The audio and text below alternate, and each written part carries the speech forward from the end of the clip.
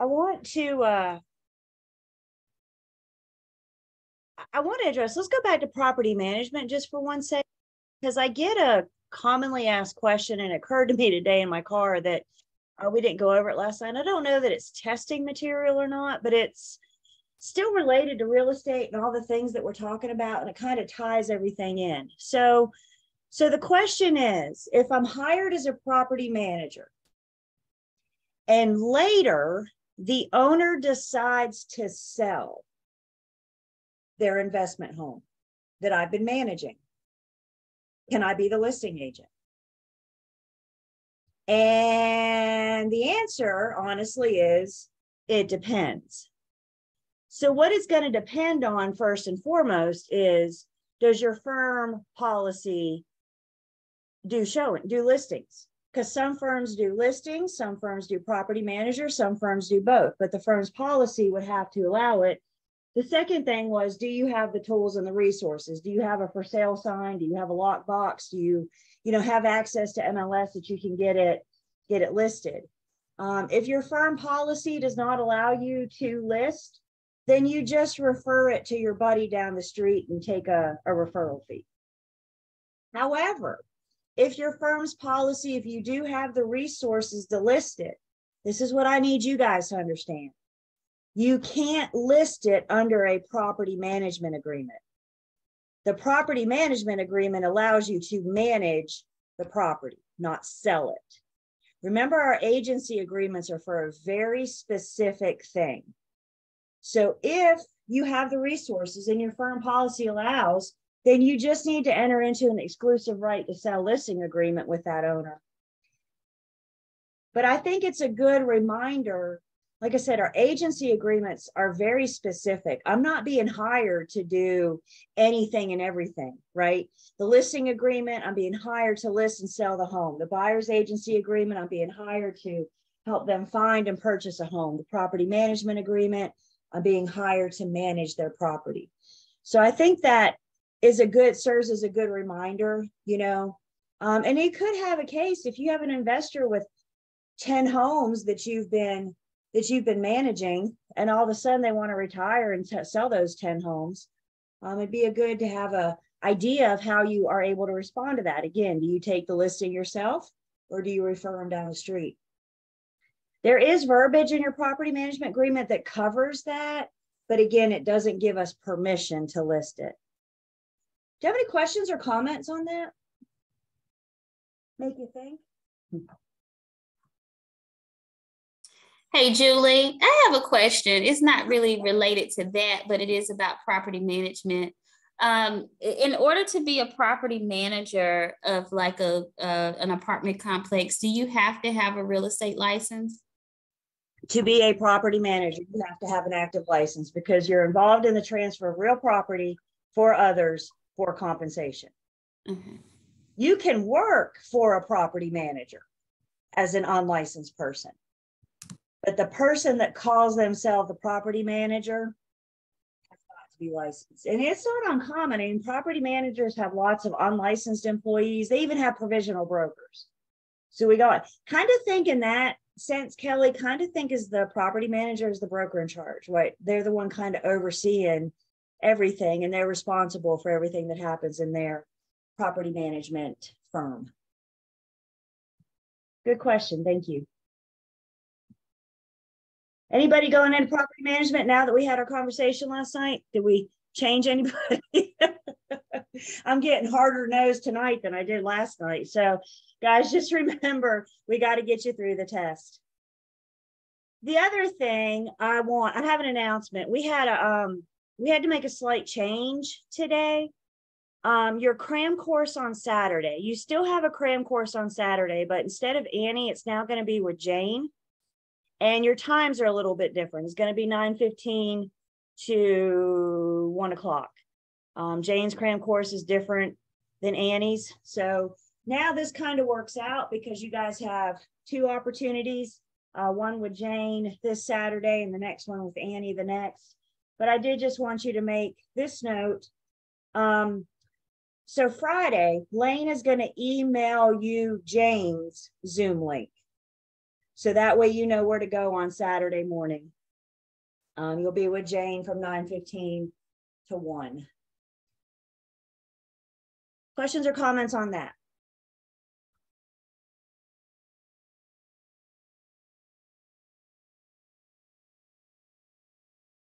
Again, the one you guys, if you're going to come, the one you want to try to come to is this Saturday. Remember the one on March 4th? This is at your exam is March 2nd. So this one is after your exam.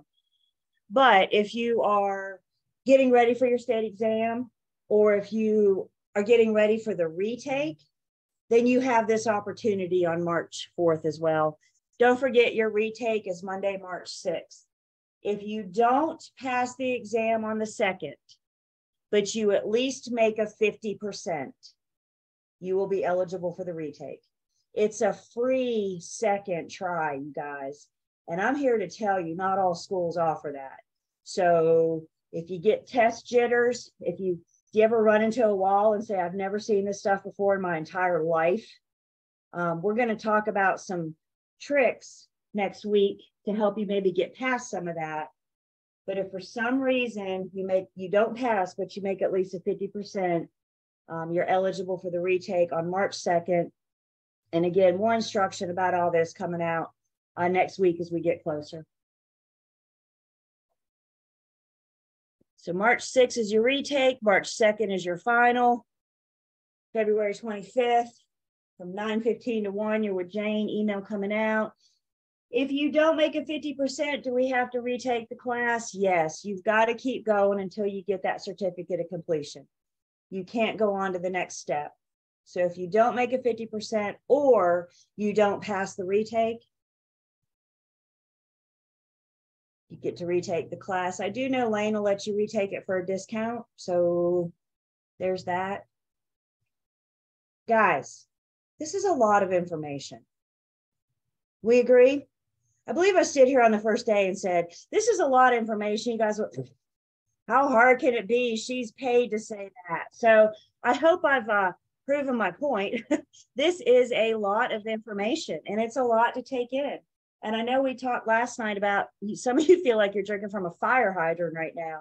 And that's a very common scenario. It's just, it is what it is. I always say, if somebody ever told you getting your license was easy, they lied to you. Straight up lie. Anything on dates? I've reloaded this in our online learning system. So your schedule, again, under our Campbell folder. And I put a revision date on it in case you're not sure which is the old, which is the new. So I just updated this this afternoon.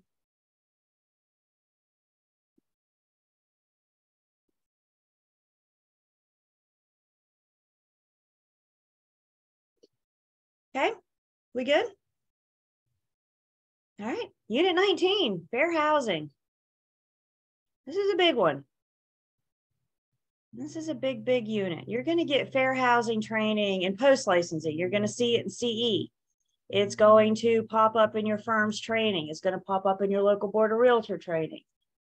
Fair housing is just one of those ongoing things to make sure all agents are in compliance. Here's the deal with fair housing, you guys. Fair housing is not here for you to agree with or disagree with. Fair housing is what it is. And failure to comply with fair housing will get you in trouble, not only with the North Carolina Real Estate Commission, but possibly also HUD, Housing of Urban Development. We'll talk about that in a minute.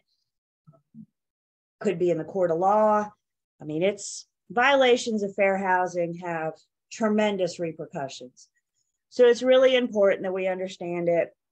I feel like this unit kind of introduces you to it, gives you the basis. Again, understanding that you'll get more and more. And I got some really good resources for you guys as well that we'll look at when we're done with this unit. So starting on page 476, our roadmap for this unit, we're going to talk about the Civil Rights Act of 1866 and federal fair housing. We're going to define the classes of the protected classes.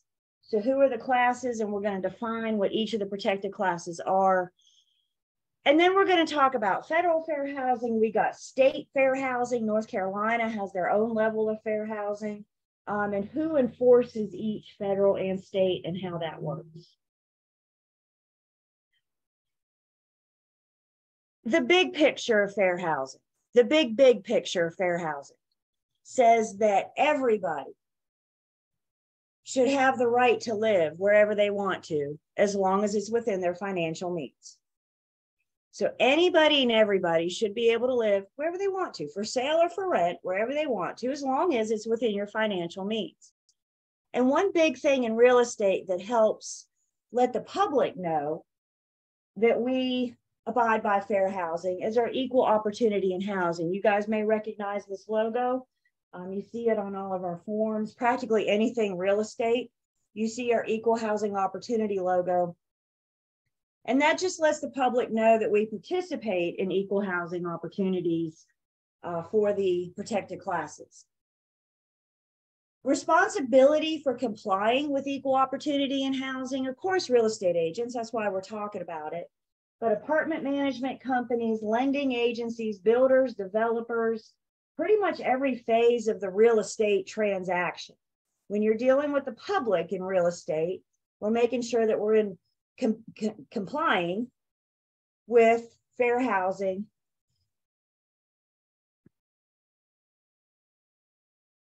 And I need you guys to hear me when I talk about fair housing. This is referring to residential.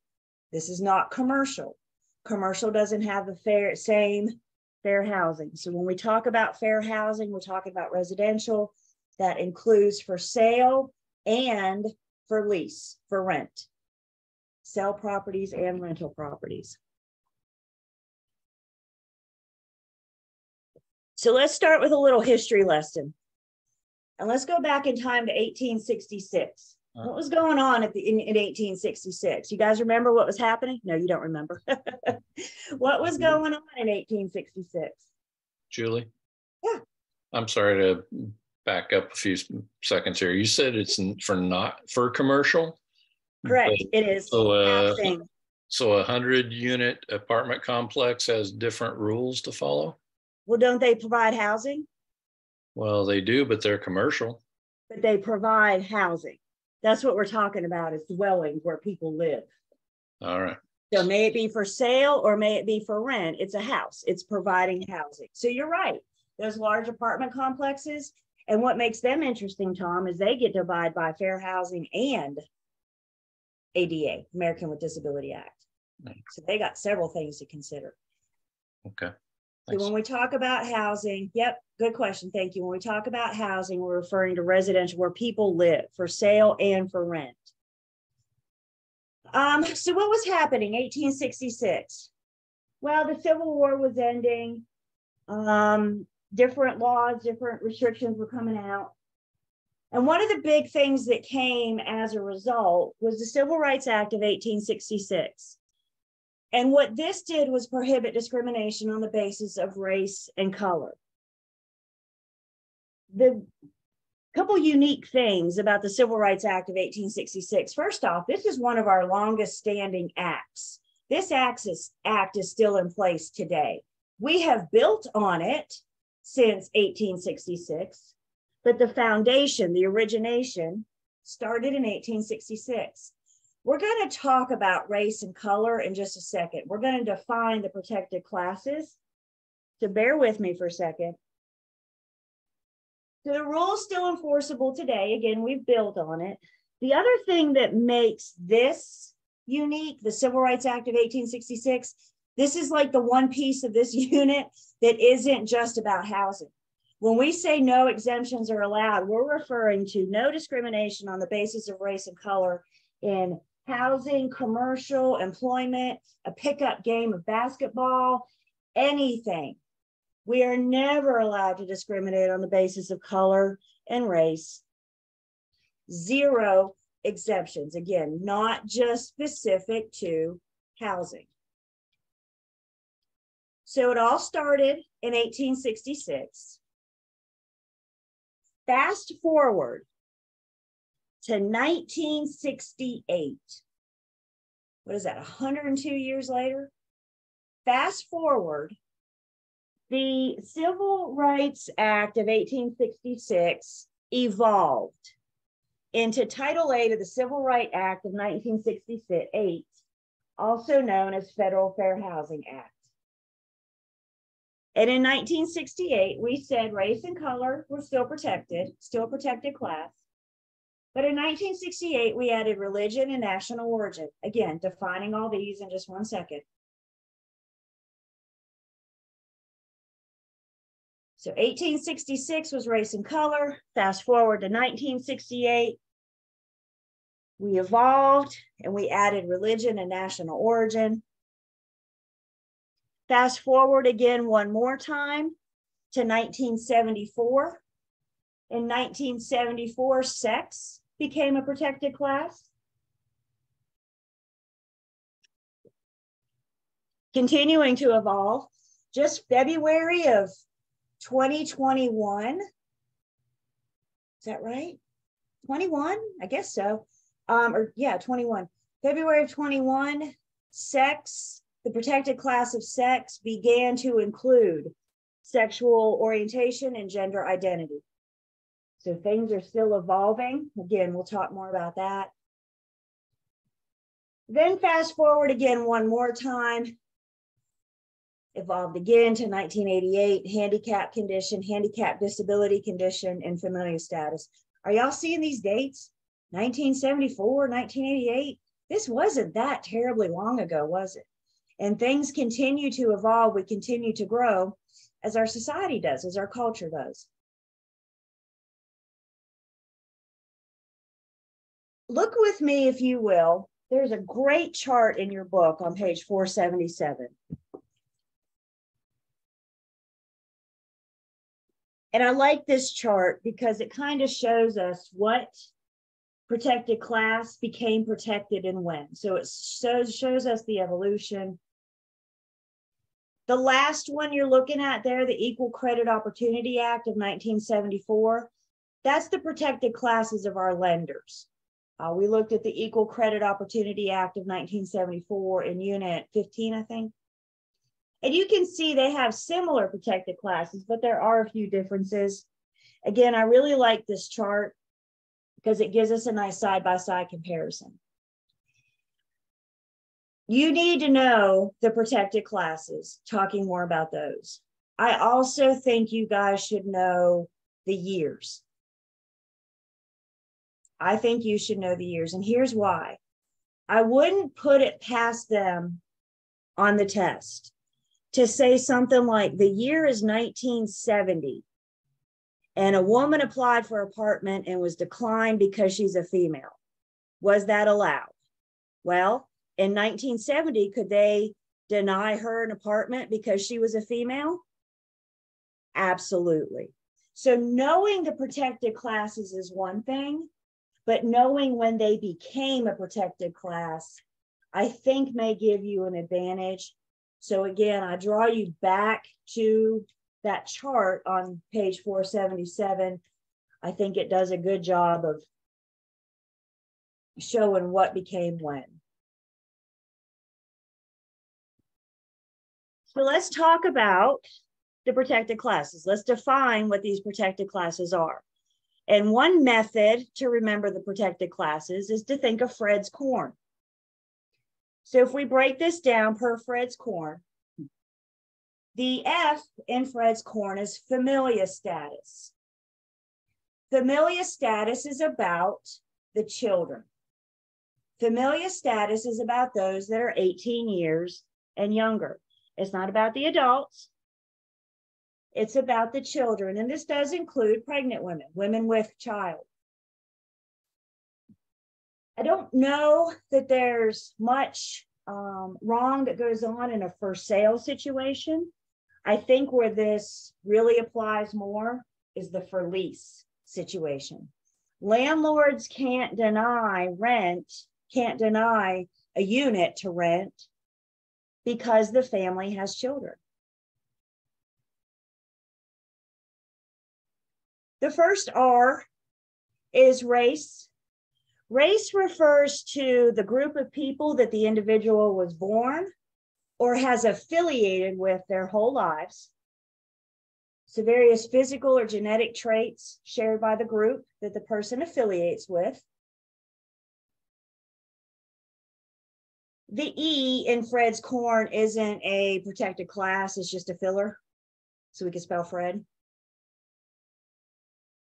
The D in Fred's corn is referring to disability handicap status. This is protecting anyone with a physical or mental impairment, some kind of impairment that limits one or more of life's major activities, some kind of handicap or disability. Y'all remember back in Unit 7, we were talking about material facts, and we were talking about things that aren't material facts. And one thing we said that was not a material fact was a stigmatized property. And when we were talking about stigmatized properties, we said there was one exception to that rule. Does anybody remember that exception to the stigmatized properties?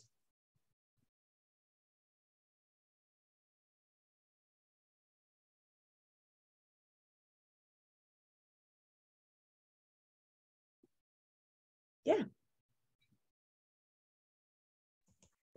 It was for HIV. Yeah. If we're ever asked, did somebody ever live in this home that had AIDS or HIV? Our answer is always, federal fair housing prohibits me from answering that. Federal fair housing prohibits me from answering that. We'll talk more about what happens when we get asked questions. Sex is referring to somebody's gender. Again, make yourself a note in your book on page 477. You guys see where it says male or female gender, and then it says does not protect sexual orientation or gender identity? Cross that out as of February 2021. Very proud to say sexual orientation and gender identity are now covered under protected class. Covered under sex. The C in corn is referring to the color of an actual color of a person's skin. The O is not a protected class. Again, I'm just using it for a filler so we can spell corn. Religion is referring to somebody's spiritual beliefs. And then national origin is the country that the individual was born or where their direct ancestors hail from. Now we're going to talk a little bit more about some of these again, just introducing you to what these mean. This is the deal with the protected classes. Fair housing does not say, these are the protected classes, don't you say anything bad about it. What fair housing says is, these are the protected classes, do not say anything at all. They're protected. These classes are protected. So even if we're saying something good, fair housing says, no, that's not what this is about. The fact that somebody has children, or the fact the color of somebody's skin or somebody's religion should have no impairment, no impact whatsoever on their ability to live wherever they want to, as long as they're living within their financial means. And that's what fair housing says. Guys, remember what we said when we were an agency?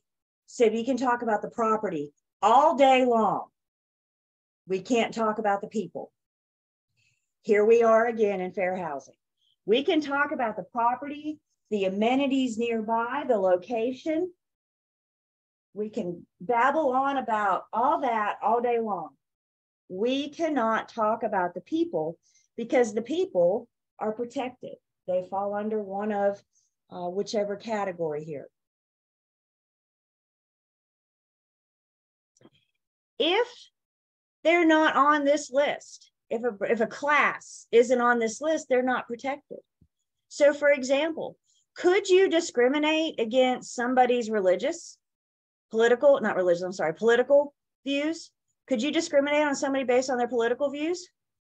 Sure, political affiliation is not a protected class. Discriminate away. I'll tell you guys about what, 7 years ago, give or take, my husband sent me an article. Went down in California. It always goes down in California, doesn't it? Sent me an article. A woman put her house up for sale. And in her public remarks, she said, Trump supporters not welcome. Did she violate fair housing? No. Do you think there were people, even Trump supporters, that didn't want to deal with this woman? Because come on, you know, money's money, right? If you want to buy my house, I don't care who you vote for. But to her point, she did nothing wrong. What if you have an apartment to rent? You don't want to rent it to real estate agents because you know we don't get paid consistent income. Can you say brokers not welcome? Is job a protected class? This is what we mean by the protected classes, you guys. You can talk about anything else. These are the classes that are protected. These are the classes that fair housing steps in and says, we cannot discuss these amenities or these protected classes.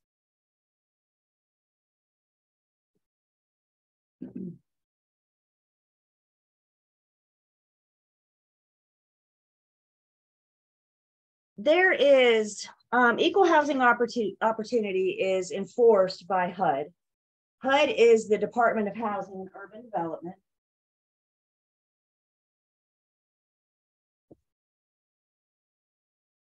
And one thing that HUD requires is that a poster be on display in places where public can access, real estate firms, lenders' offices, model homes, if you go to new construction model home.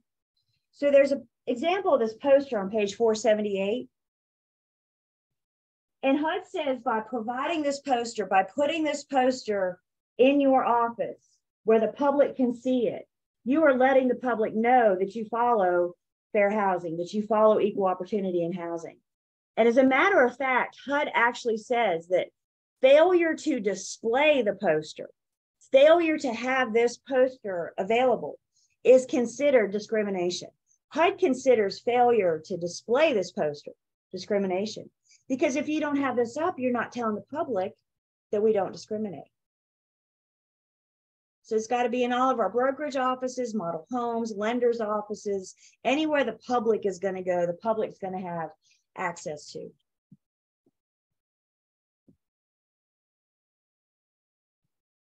There's good stuff all throughout this unit.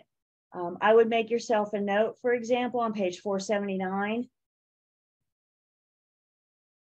There's some prohibited acts and some specific examples. I got lots of examples for you guys with this because I do think it helps. It takes more real world situations.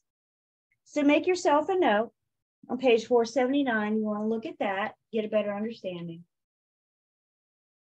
And then at the bottom of 479, we're going to do some expanded definitions. So we mentioned housing. This is about housing. Housing is referring to the dwelling, the place designed for occupancy, the space designed to live there.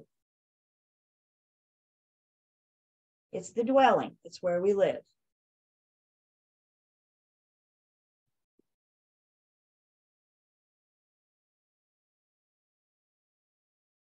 Familia status, again, is protecting children and pregnant women, those with children. Again, and I'm not saying this doesn't come up in for sale, of course it does. But I think where we see this the most is in for lease situations. Landlords may think they don't want to rent to kids because, you know, kids destroy things and they color purple crayon on the walls and they tear stuff up and right, they just damage all sorts of stuff. And landlords may say, I don't want dogs and I don't want kids.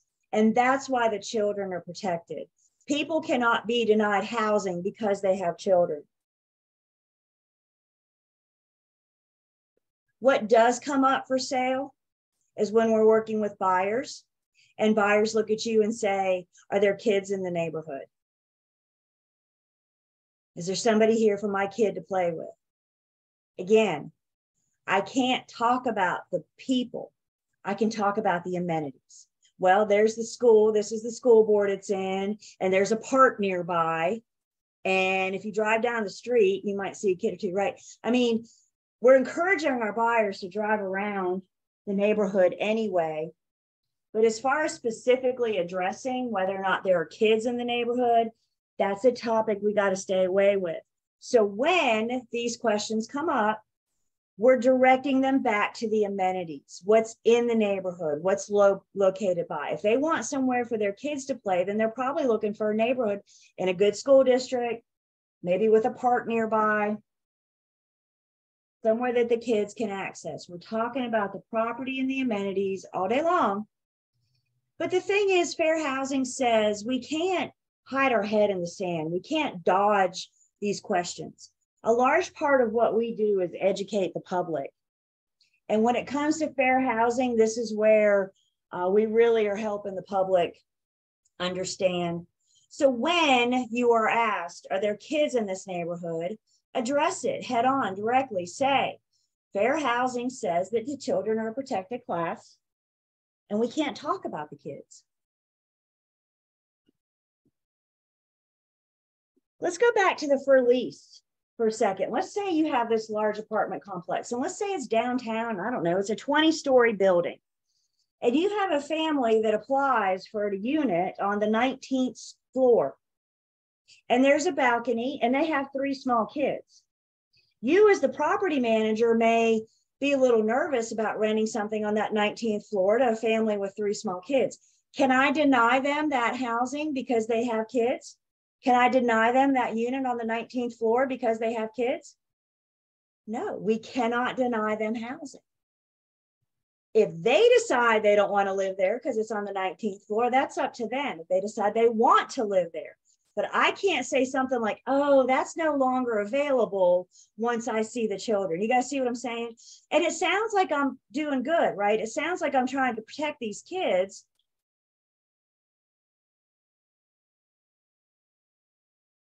Everybody should have the right to live where they want as long as it's within their financial means. So if the family with small kids wants to live on the 19th floor, I need to run up there and make sure the balconies are reinforced real good, don't I? I need to make sure that it's safe. As long as they qualify.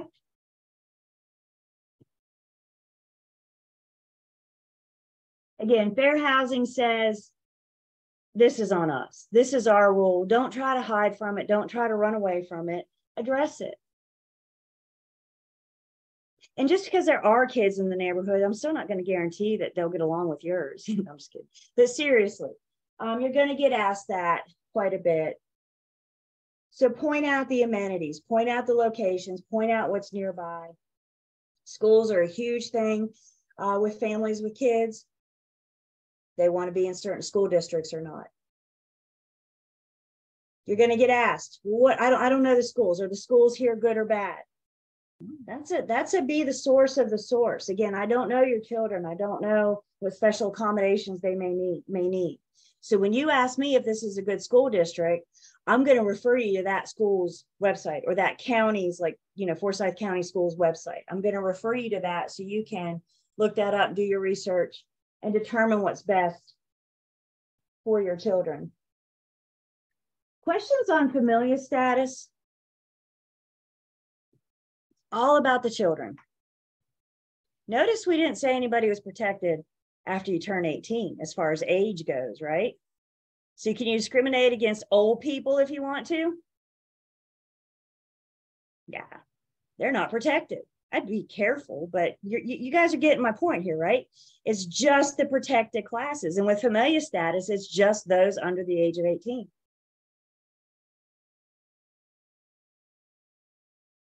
So if they ask questions implying what they mean, like, is this a quiet neighborhood? So that's a great question. You're good. Is this a quiet neighborhood?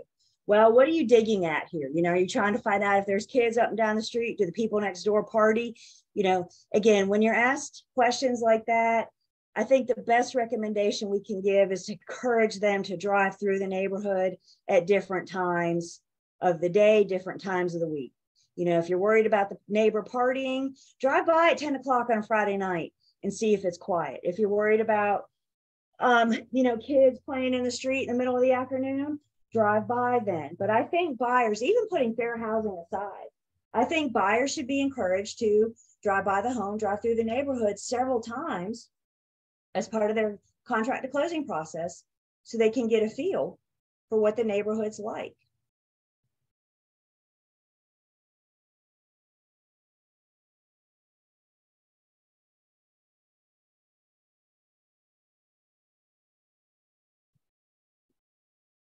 The other one here is handicap disability status.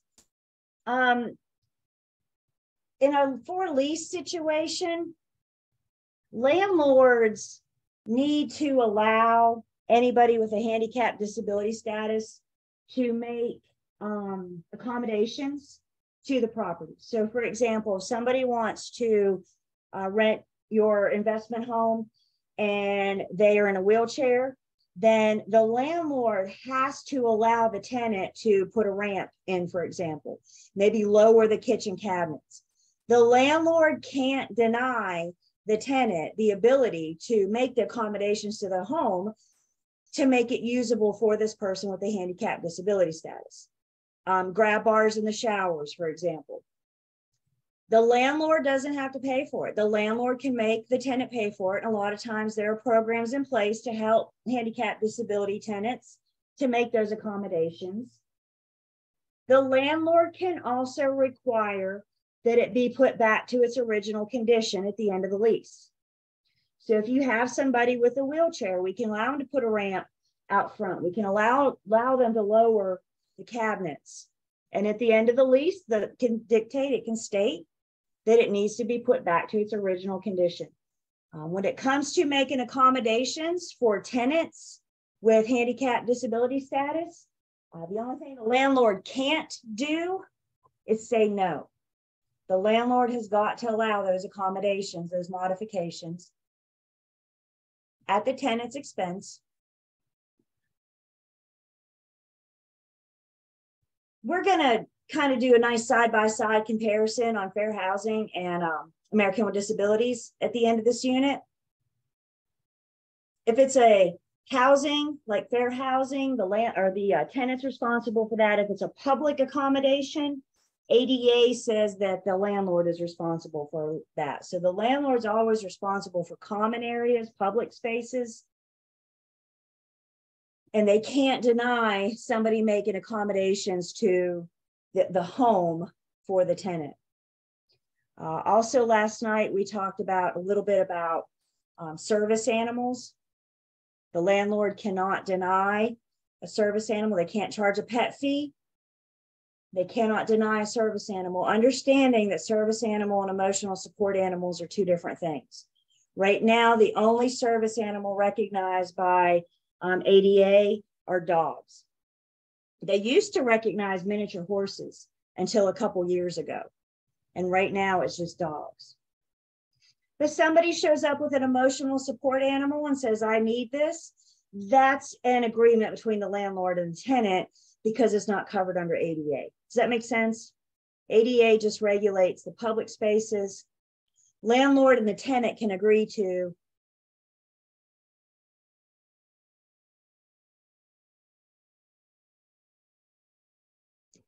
the other thing I want to point out about the handicap, on page 480, the in practice down there,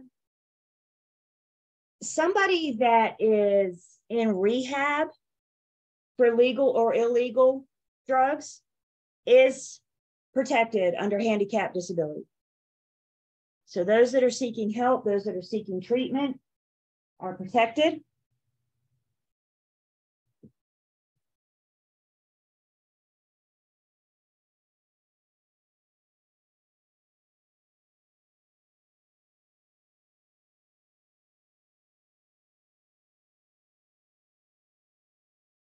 Questions on handicap disability? I say, but because you're going to find another instructor that says disability, and they, instead of Fred's corn, they use fresh corn.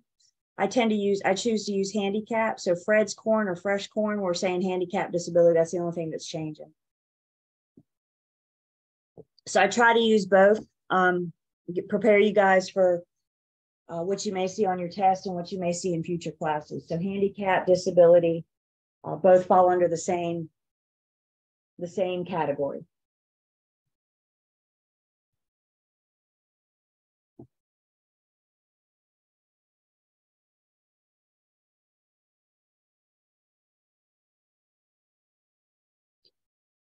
So as with anything else, there's some exceptions to fair housing. Fair housing does have some exceptions. The sale or rent of a single family owned, somebody that is exempt that does not own more than 3 homes at a time. So for example, the investor that owns 10 homes, they're not exempt. The for sale by owner, they would fall under this category of being exempt. Now, before you get too excited on me, hang on, I got an answer. But technically the for sale by owner, according to fair housing, does not have to abide by fair housing. I got a solution to that, just please bear with me. Anytime a real estate agent is involved, once a broker gets involved, no exemptions.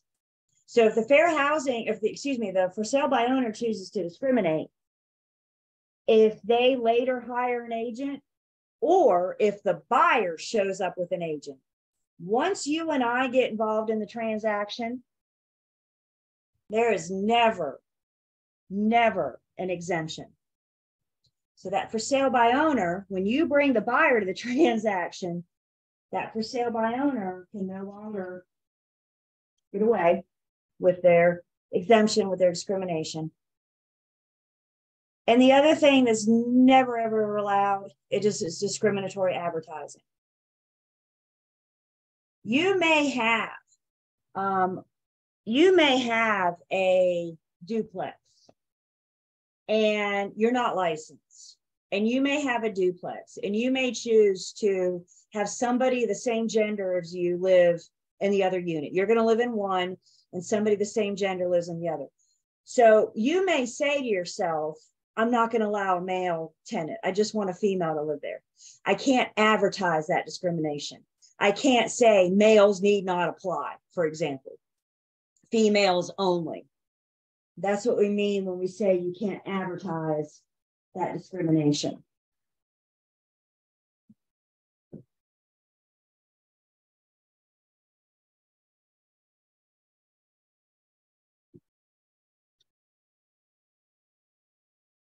As we said, if you have a rental and an owner-occupied 1 to 4 family dwelling, that would be exempt from fair housing. Remember, you just can't advertise.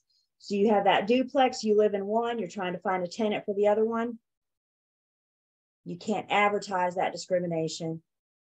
Any property owned by a religious organization, they can use that they use for their members. For example, think of like a church parsonage. They would be exempt from fair housing because that's just for use for the members, just for use for that religious organization. Same thing with private clubs. They can say this is only for our members. And then another big exemption, there is some housing set aside for older persons. It's built and designed for those that are 55 or older. That is allowed, but this is what we need to understand.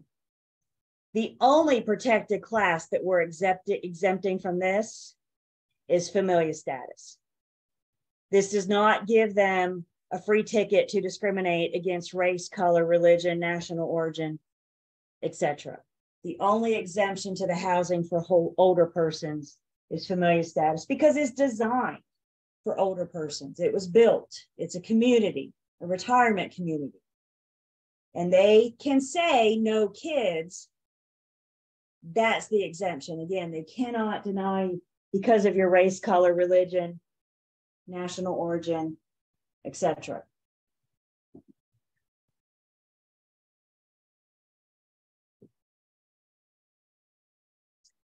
Good question. What if they are a registered sex offender? Is that a protected class? The kids are what's protected. The sex offender is required by Megan's Law. Let me rephrase that. The convicted sex offender is required by Megan's Law to register their address. So their neighbors know that there's a convicted sex offender nearby. So the sex offender is not protected, but they do have their own set of rules under that Megan's Law. Julie, I have a question. The first an owner occupied 1 to 4 family dwelling. So is that saying like basically if I own a 4-unit apartment or something and I live in one, and then I can decide who lives in the other Yeah. three? Okay. You just can't advertise your discrimination. Okay. You can't say men only, or, whatever, Methodist only, or, whatever. You just can't advertise that discrimination. Okay, thank you.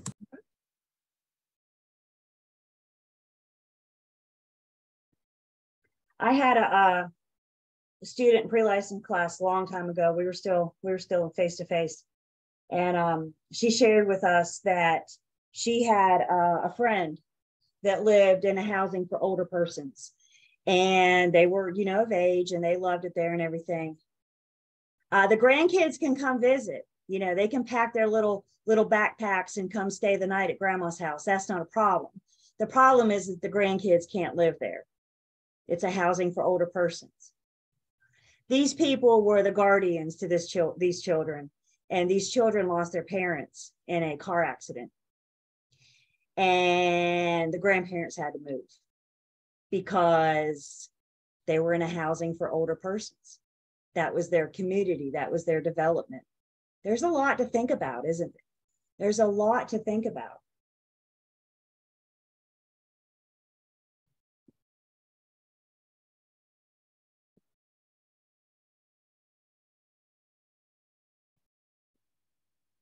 So who enforces fair housing? Well, we said it was by HUD. Specifically in HUD, we have the Office of Fair Housing and Equal Opportunity.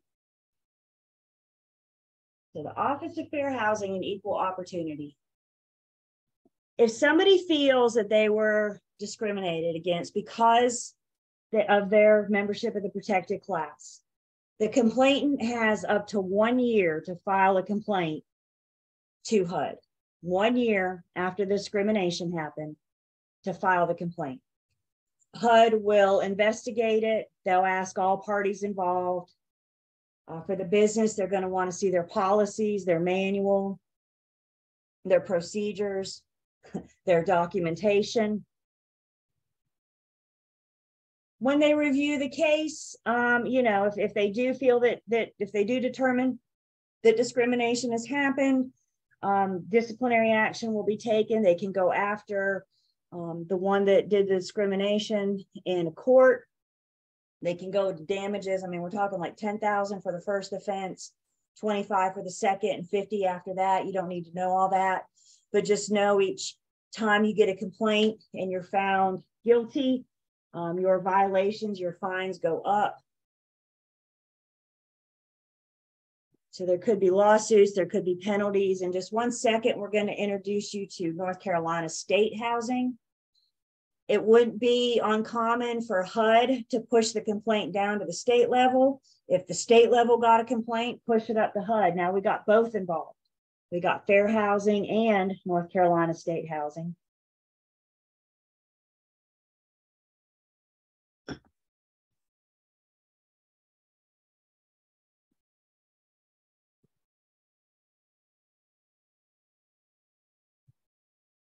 Questions on federal fair housing? So everybody's seeing that word housing. This is so important that we see this, because this is what distinguishes fair housing from ADA. Again, we'll do a nice side-by-side comparison, but we need to see the difference. Fair housing is about the dwelling. ADA is about the public accommodations, the public spaces.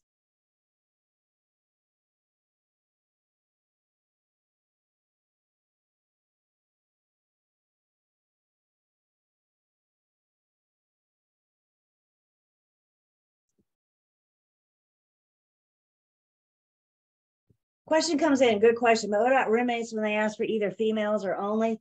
We're going to see in just a second an exemption in state housing is going to be like a dorm room situation. So if you're on campus, obviously you can only have, your same sex. As far as off campus, do we see these ads all the time? Sure we do. Does that mean that they're in compliance with fair housing? Like I said, you can never, ever discriminate your advertising. Fair housing they work hard.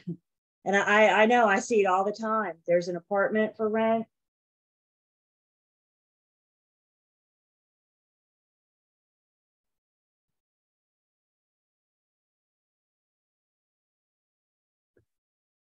So if this is federal fair housing, let's bring it down to the state level. North Carolina Fair Housing Act of 1983. Here's the good news. The protected classes for North Carolina are the same as the protected classes for fair housing. So you guys only have to know one set of protected classes. If you were in California, I think they have like 15 or 16 protected classes. So they go above and beyond fair housing. Luckily, our protected classes here are the same as for federal. So Fred's Corn applies to both. And there are a few differences, and that's what we're going to focus on with North Carolina Fair Housing. What are the differences? So for example, we said earlier that federal allows exemptions when the home is owned by someone that does not own more than 3 homes. In the state level, for sale by owner or for rent by owner is not exempt. Remember I told you when we met this to hang on, I got a solution for you. So now that we're in the state level, the for sale by owner and the for rent by owner are not exempt. They cannot discriminate.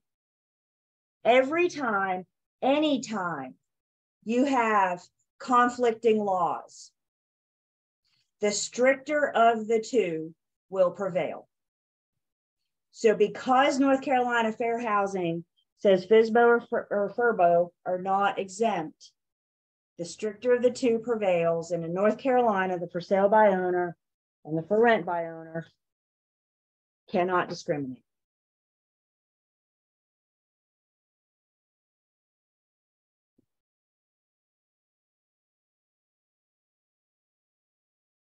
State's more strict than the federal, so the state will prevail.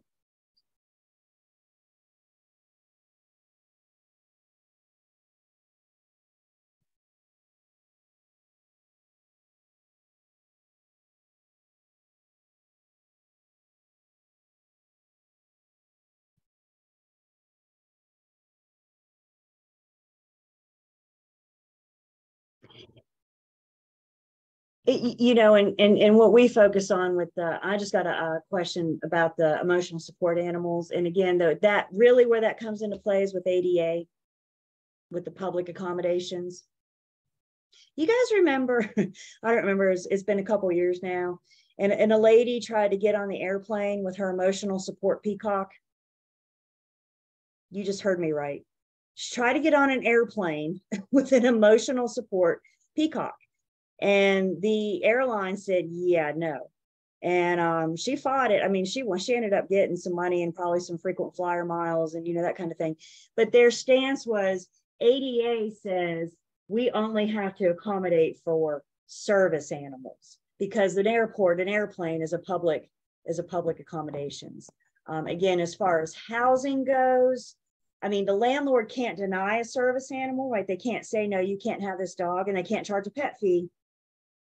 But they, you know, if you want to have your emotional support peacock live in this home, I would think that would be an agreement between the landlord and the tenant, whether or not that peacock is allowed in here or not. Do you know, is there any documentation? If somebody has a service animal, do they have paperwork or something that would prove that it's a service animal? They might, but here's the thing. The owner of the public accommodations can't ask.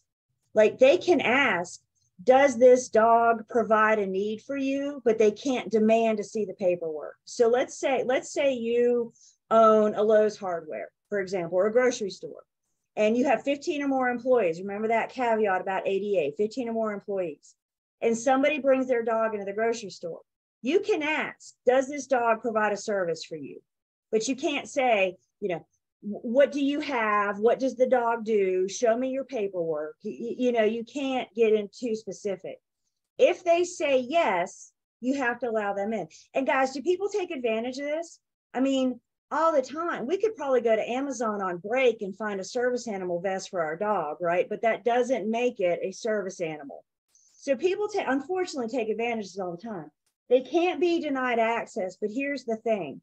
If the animal goes into the public place and starts acting up, then they can be asked to leave because service animals don't act up. So if they get into Lowe's Hardware and start jumping up and down on people and piddle on the floor, then they can be asked to leave, because that's not how a service animal acts.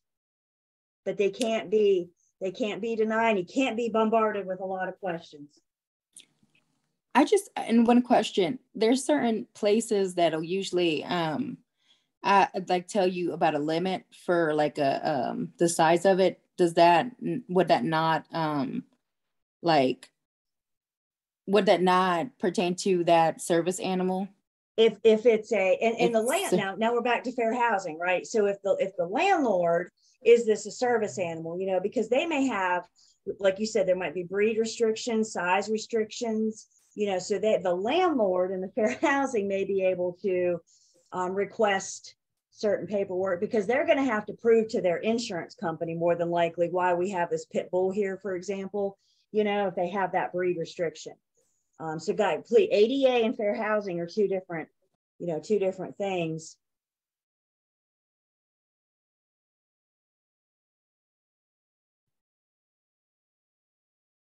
My husband and I are really big baseball fans, and High Point got their stadium in 2019, and then the COVID hit. So the first year we had it was a lot of fun. And that first year we were there, I noticed practically every game we went to, there was a lady in a wheelchair, and she always sat at the concourse where she could see, and always laying behind her wheelchair was this beautiful golden lab.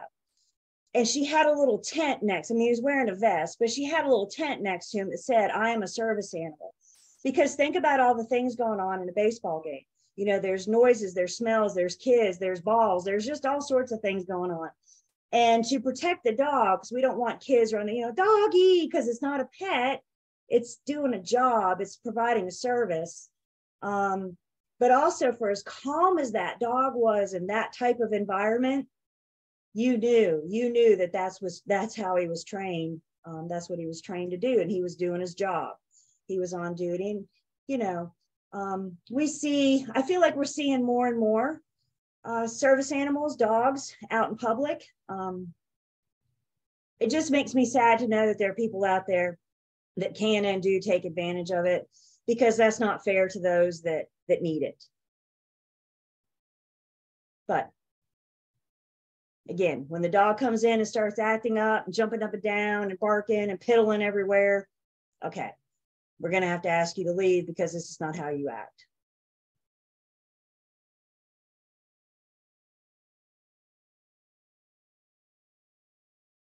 Let's take a break. We come back. We got some more comparisons of federal and state fair housing. Let's take 10.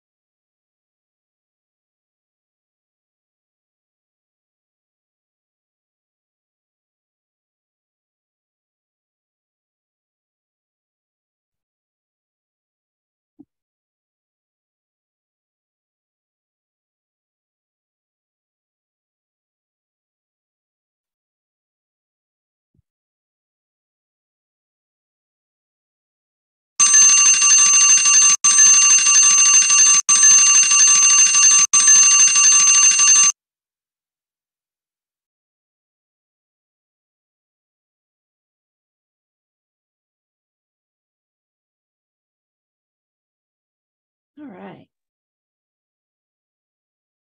We're back.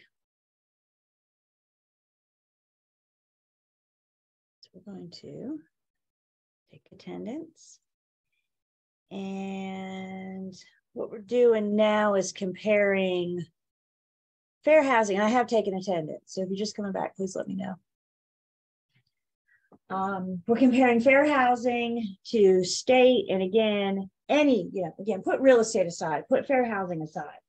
Anytime you have a conflict of law, the stricter of the two will prevail. So in this case, in North Carolina, federal allows discriminate or exemptions when the home is not owned by three or more.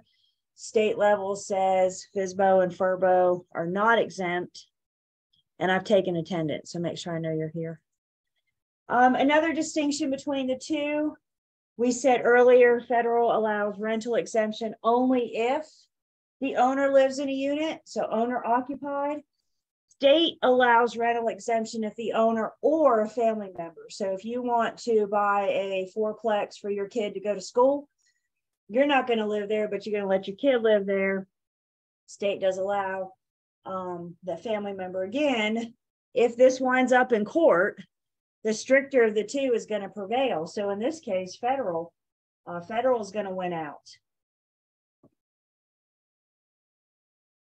State's less restrictive, so federal is more, and it'll win out.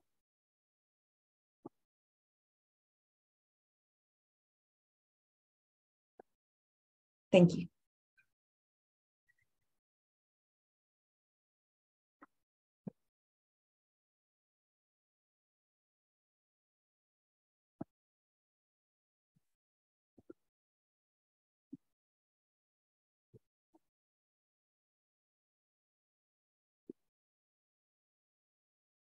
Another thing that state housing allows for that fair housing does not mention, state law also has an exemption for a single sex dormitory. So college rooms, for example. State law exempts single sex dormitories. We're starting to see, well, not starting to, but you got like, for example, co-ed dorms. Have they figured out how to define sex yet? I'm sorry. Well, it's, sex is that protected class. Yep. So you can have same sex, but have they figured out how to define what that means yet? There, I haven't heard them weigh in on that. Yep. But remember, sexual orientation and gender identity. So yes, they have figured it out. Sexual orientation and gender identity are now covered under federal fair housing. Don't know where state stands on that.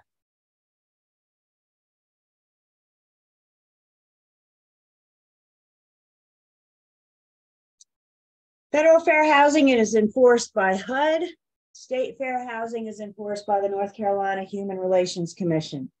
Again, the complainant has up to a year to file a complaint. So if you feel, or if your buyer or seller or landlord or tenant feel that they were discriminated against because of one of the protected classes, they have a year. Whether or not they start at state or start at federal, that's right. So I'm sorry, I asked you guys to cross that out. Let's go back to page 477. The book does say does not protect. The law has changed since then. So make sure you cross that out. Everybody see that on page 477, where it says sex, male or female gender. And then in parentheses, it says does not protect sexual orientation or gender identity. 477, cross that out. The best place, if the complainant doesn't know where to start, do I start with the state level or the federal level? Our best advice to them might be to contact an attorney and have an attorney determine which route they should go.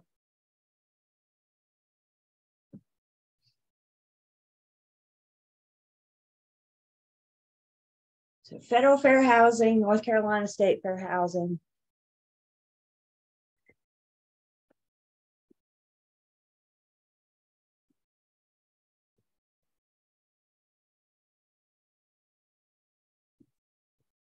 And then over on page 484, we start talking about some prohibited practices, things not allowed. One thing not allowed is called block busting. Block busting is also known as panic peddling. Block busting is about the owners. Y'all write that down. Sellers and landlords. Block busting is about the owners. The idea of block busting is the act of encouraging people to sell or rent their homes by claiming that the entry of a protected class is moving into the neighborhood. We cannot encourage people to sell by claiming the entry of a protected class into the neighborhood. No matter how subtle that message may be, you're implying that you need to sell or rent. And that's a prohibited practice. It's not allowed. Block busting is about the owners. If block busting is about the owners, steering is about buyers and tenants. Write that down. Block busting is about the owners. Steering is about buyers and tenants. Steering is also known as channeling. We can't channel, we can't steer buyers and tenants to or away from a certain area due to members of protected class. You can't encourage people into or discourage them away from a neighborhood.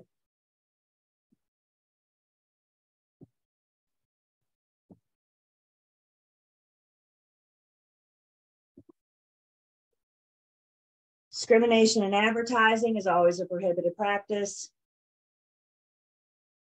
Again, your language, talk about the property, talk about the neighborhood, talk about the amenities nearby. Don't talk about the people. Steering is about the buyers and the tenants.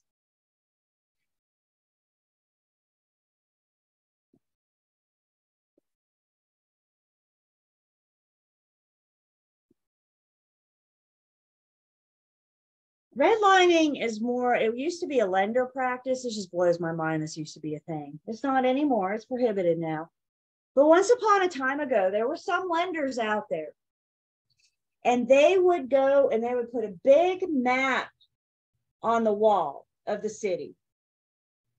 And they would actually take their red marker and they would walk up to the map and they say, we're not going to originate a loan here, here, or here. And they would actually circle neighborhoods on the map that they were not going to originate the loan.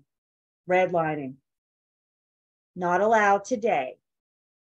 Today, if you're denied a loan, it better be because your debt to income ratio doesn't work out or the home doesn't qualify under FHA or VA. It has nothing to do with the neighborhood. So redlining is refusing to make a mortgage loan because of property of where a property is located.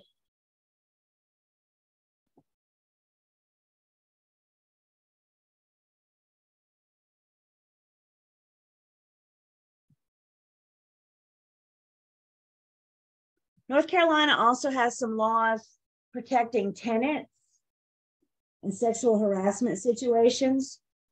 Tenants shouldn't be under any kind of stress or situation where the landlord is requesting or demanding or implying anything of a sexual harassment behavior. This includes verbal, suggestive comments, jokes, insults. Nonverbal would be whistling, obscene gestures. Physical would be inappropriate touching. Tenants are protected from sexual harassment from their landlord.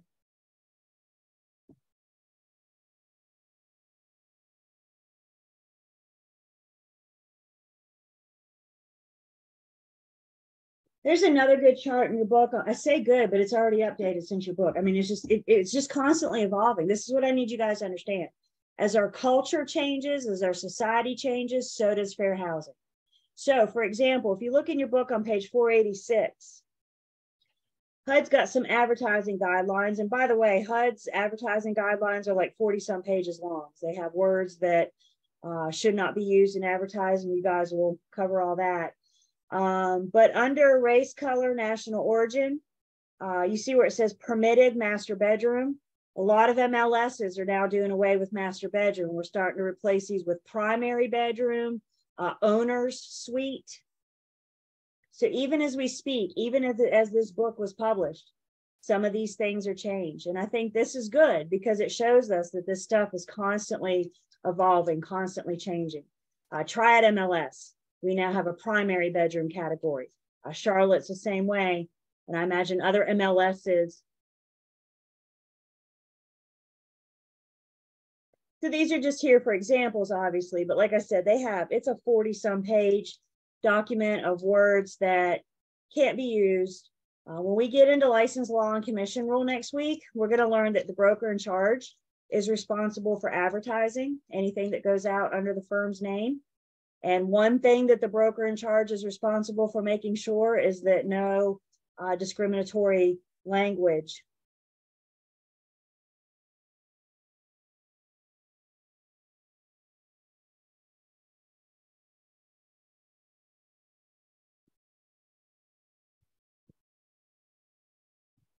So let's bring all this home. What's this mean for us? We can be found guilty of discrimination even if there was no intent. I think this is about the most important thing I have to say. We can be found guilty even if there was no intent. Please always remember, what we do for one, we do for all. So even if you don't intend, but you accidentally treat somebody differently, it could be seen, it could be interpreted as a discriminatory act. Let's say, for example, I'm doing an open house on Sunday, and I have my open house registry in the kitchen next to a plate of nice warm cookies. And I tell everybody that comes into my open house, sign my registry, take a cookie. What I do for one, I have to do for all, right?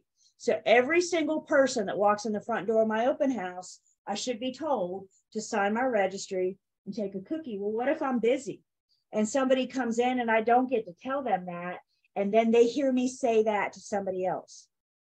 Could they claim that I discriminate against them? Could they claim that because of a member of the protected class, I didn't want them to sign my registry, I didn't want them to take a cookie? And this is what we're drawing you to. I didn't mean to. I was busy. I was doing something else. Fair housing says, guess what? We can be found guilty of discrimination even if there was no intent. What you do for one, you've got to do for all. And I think that's the absolute best policy. It's good for you, right? Because you got your policy down place. You know what you say when people come into your open house, but it also protects you.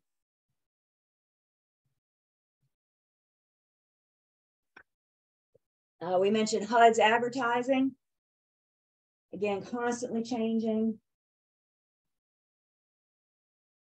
Triad MLS came out with a really nice software the first of last year. We've had it for over a year now.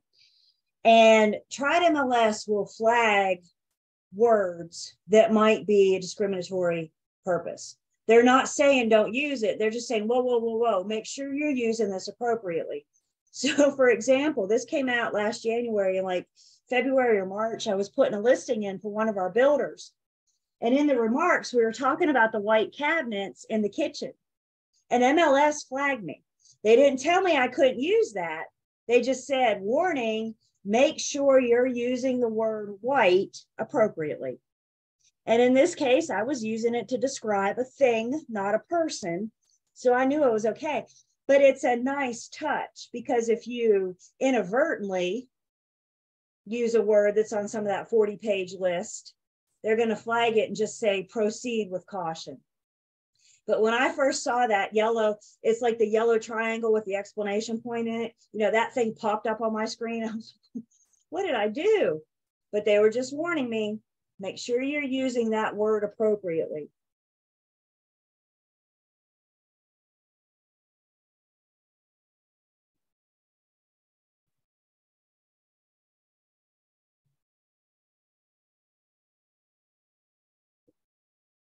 Also for us, National Association of Realtors says we should have a sign stating discrimination is against company policy. We looked at that equal opportunity housing poster. NAR considers that acceptable. And remember, our written agency agreement musts, and one of the musts in our written agency agreements is that we have the non-discrimination clause. We'll go back and look at, we'll pick a random one, listing or buyer. We'll go back and look at that again in just a minute. But our listing agreement has the non-discrimination clause, our buyer's agency agreement, property management, all of our agency agreements must contain the non-discrimination clause.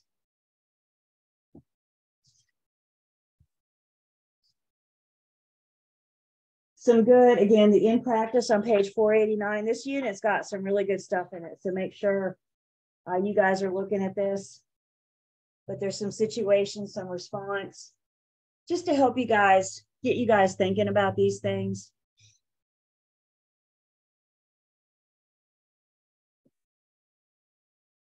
Our nice side-by-side comparison, American Disability Act. This is about public accommodations. Fair housing is for housing for the dwelling. ADA picks up once you walk outside the front door. Public accommodations.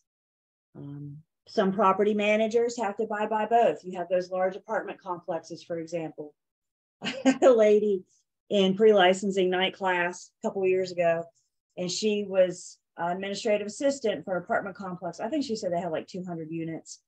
And some days the poor thing just came in frazzled, especially around the first of the month, you know, she just came in frazzled.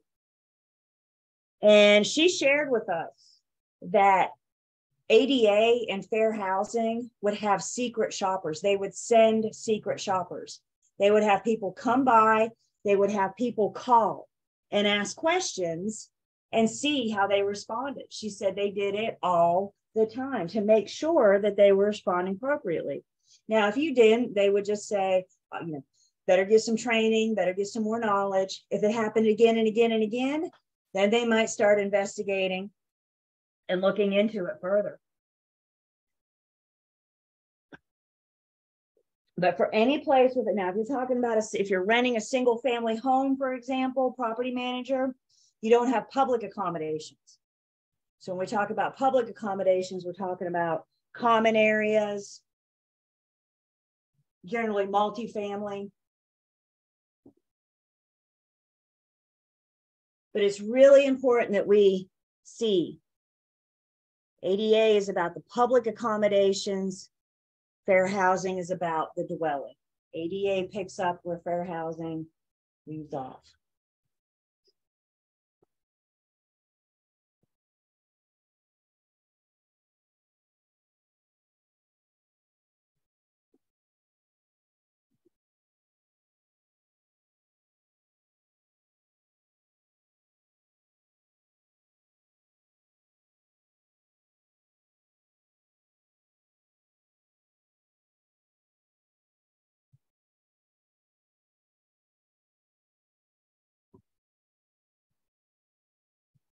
We talked about this earlier. You guys also have this in your Unit 15 notes, but this is our lenders protected classes, Equal Credit Opportunity Act. Credit knows that we're talking about a lender. So we saw this in 19. Again, their protected classes are similar: race, color, religion, national origin, and sex. Obviously, familial status is not protected. What is protected in equal credit opportunity that we don't have in fair housing is age. Age implies that the applicant is 18. Because somebody that's not 18 can't get a home loan. So the children aren't protected in the mortgage world, but age is. So in other words, if a 90-year-old calls Movement Mortgage to apply for a 30-year mortgage loan, they cannot be denied that loan because of their age. As long as their income to debt ratio works out. Marital status is covered under Equal Credit Opportunity Act. We don't see that in fair housing. And then also protected under Equal Credit Opportunity Act is recipients of public assistance. Again, we don't see that in fair housing.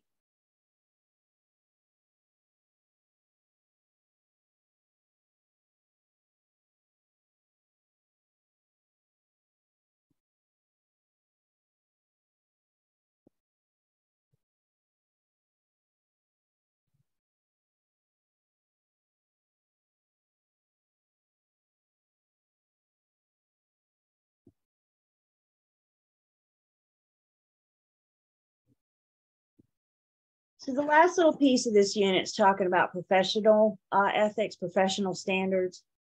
And one thing that we have as realtors is a code of ethics. So to become a realtor, you first have to get your license. Once you affiliate with your firm, you may or may not have the option to join the National Association of Realtors. Joining the National Association of Realtors makes you a realtor. I was going to make sure I say this right. Give me a second. All realtors are brokers, but not all brokers are realtors. Did I do that right?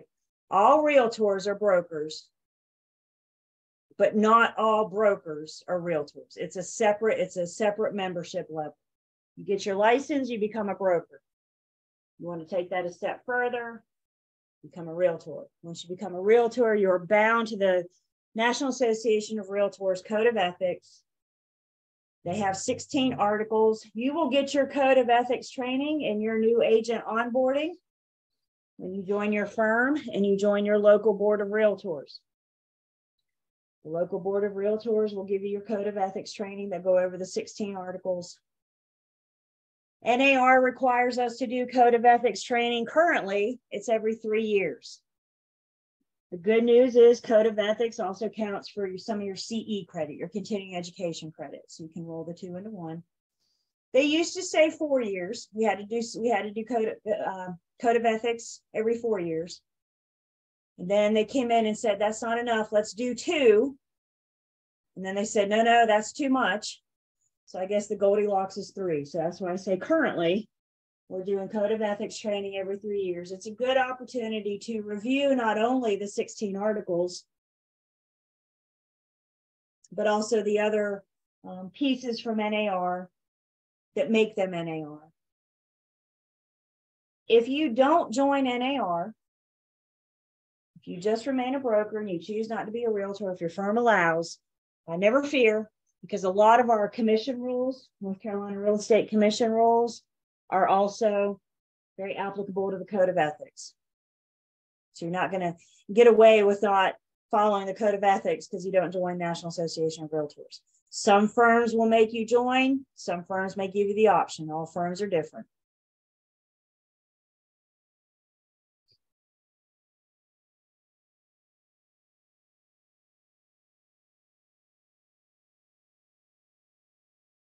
Questions?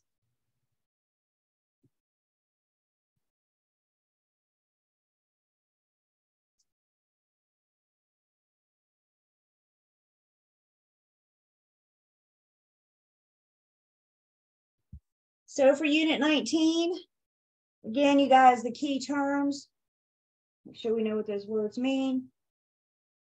Key point review, it's on page 492. And then your student quiz on 494.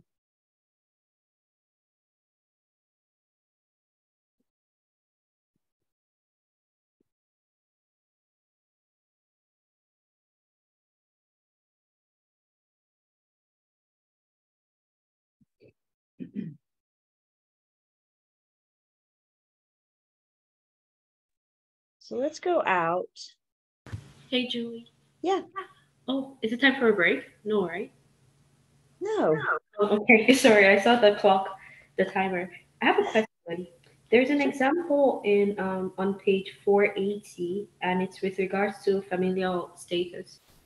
And I was just wondering how you would handle such a situation. What page? I'm sorry. 480, 480. So page 480. Let's see. What is your It's one with Greg. Greg? Yes.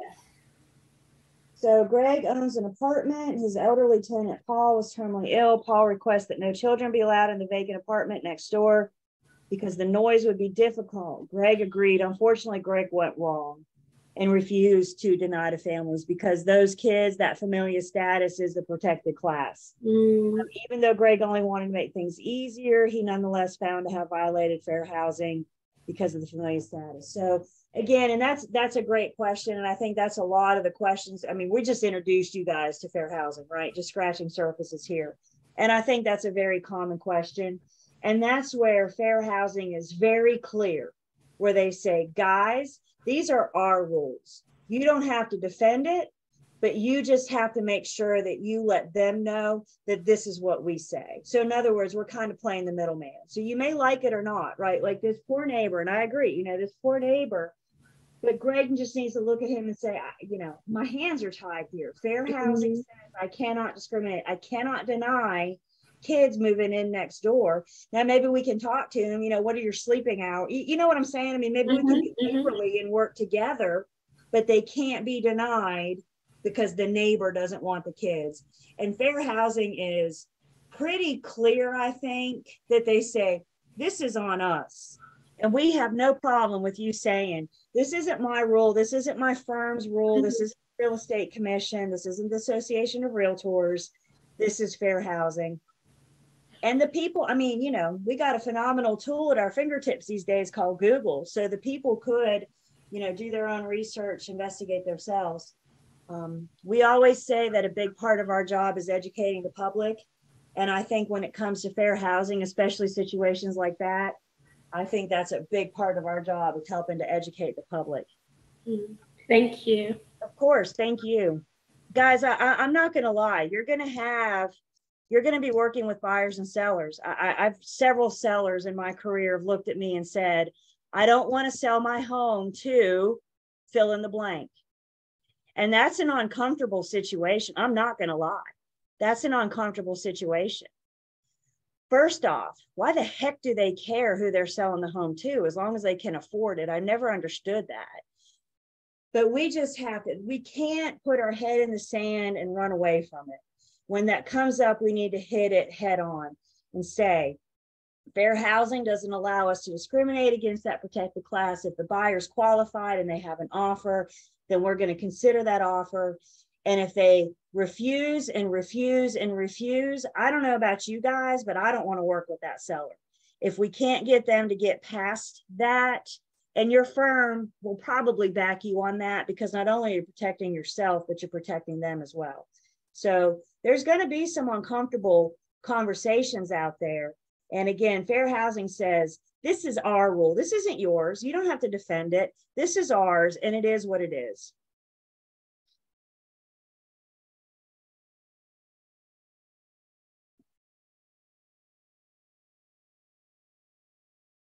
I had buyers once. He was coming from out of town, and his dad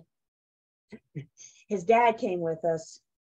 Buyers' dads are the best. I'm going to go ahead and tell you guys that right now. Buyers' dads, wonderful. Y'all are going to love them. So dad came with us, and we went to the first house, and we walked up on the porch, and I'm opening the door, and dad says, so tell me about the neighbors. And I'm like, that's a weird question, because I don't, it's not like I went and introduced myself to all the neighbors before I showed the house. I said, I don't know. So I said, oh, this is the neighborhood. And, I didn't know where he was going. So then the second house, we walked out the door. What about these neighbors? And I'm like, where is this guy going? And finally, the son, he said, Dad, she doesn't know. She doesn't know the neighbors. And I was like, thank you. I'm still not exactly sure what he was wanting to know about the neighbors. But quite frankly, if it's, various report, if it's a, what do they call it? I just lost it. The thing they do every 10 years, the census, if it, census report, they could find that information. Your dad did. That's awesome. Buyer's dads are the best. I cannot wait for y'all to deal with a buyer's dad. I cannot. They're a good time. But I didn't address it because I didn't really know what he was getting at. And maybe but son interfered and jumped in and squashed that. It never happened again. But I guess in hindsight, I could have asked some questions and tried to direct a little bit better, but I just wasn't really sure where we were going. But yeah, I'm like, I don't know the neighborhoods. Nosy neighbors, you meet those at open house. They like to come to open houses. Yep. So let's look at a few things we have in the online learning system for you guys for Unit 19. There's some good stuff in here. First off, in the Unit 19 material, Real Estate Commission has provided us with one of their Q&A brochures. This is a great publication. I think it's worth you guys looking over again, trying to wrap your brains around all this, not just for your exam. The other thing I have in here for you is some case studies, some actual scenarios. I think the scenario, the application, well, we know your test is an application test. So these case studies, these scenarios may help you better interpret some of these scenarios. I've also included the explanation. So you read the scenario case study 1, and then it tells you what the answer is, and then, you know, why. If you're thinking to yourself, these scenarios look like Julie copied from a book and put them on the online learning system, you would be absolutely correct. And specifically, the book where I got it from is the North Carolina Real Estate Manual. This is the thing you guys get to use in post-licensing. It's a good book. It's about the size of your pre-licensing book. The good news is one manual gets you through all 3 post-licensing classes. So you don't have to get 3 of these, you know, just one for all of post. But there's a whole chapter dedicated to fair housing in the manual. And the commission has provided us in post-licensing with these case studies and the scenarios. So again, I think just the application of them, it's kind of like a choose your own adventure. You know what I'm saying? Like you read the scenario and then you decide A, B, C, or D, and then go check out the explanation as to why the right answer. I mentioned the other day that NAR recognizes April as Fair Housing Month, and they put out a lot of good stuff then too. They put out it's like a simulation. You are the agent of a fictitious town called Fairhaven, I think. And they walk you through several scenarios of working with people in Fairhaven to help you buy and sell. And again, it's like a choose your own adventure. And, you know, you select your answer and they tell you did right or wrong and why, you know. So I can't get you guys into that. You got to be a member of NAR. And I'm not giving you my login and password. So once you get into NAR, you can, you know, be the broker of Fairhaven and kind of go through that simulation as well. Be prepared in April in your firms to have good training. NAR is always releasing good stuff. The other thing I have in here for you guys, this is from CE, 2020-2021 CE. Again, fair housing pops up in CE every once in a while. And this is like a 24-page document. So I do not want you to read this whole thing. But the reason I put it in here is because they have these scenarios again. So they give us some scenarios and you have to go to the end to find the solutions. But I think the scenarios, the real life situations really help bring the stuff home instead of reading Unit 19 over and over and over again. So I've given you guys lots of these case studies, these scenarios, to help you better understand that.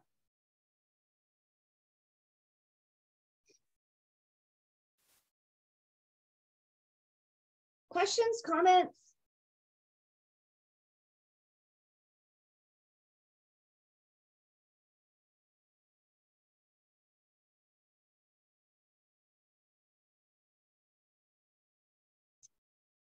We were going to go, see, I almost forgot.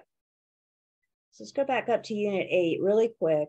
And I see our listing agreement first. So this is the one we're going to pick on. All of our written agency agreements must contain the non-discrimination clause. So the agent firm shall conduct all brokerage activities in regard to this agreement without respect to the race, color, religion, sex, national origin, handicap, or familial status of any party or prospective party Further, realtors have an ethical duty to conduct such activities without respect to sexual orientation or gender identity of any party or prospective party. So we see this in our listing agreement, our buyer's agency agreement, and our property management agreement. All agency agreements.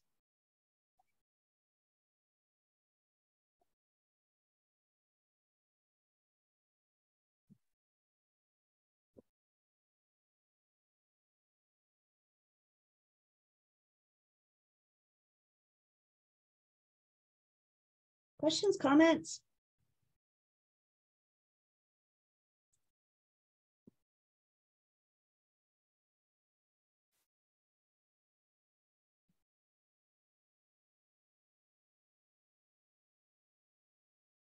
You want to take a big deep breath with me? In through the nose, out through the mouth. You ready?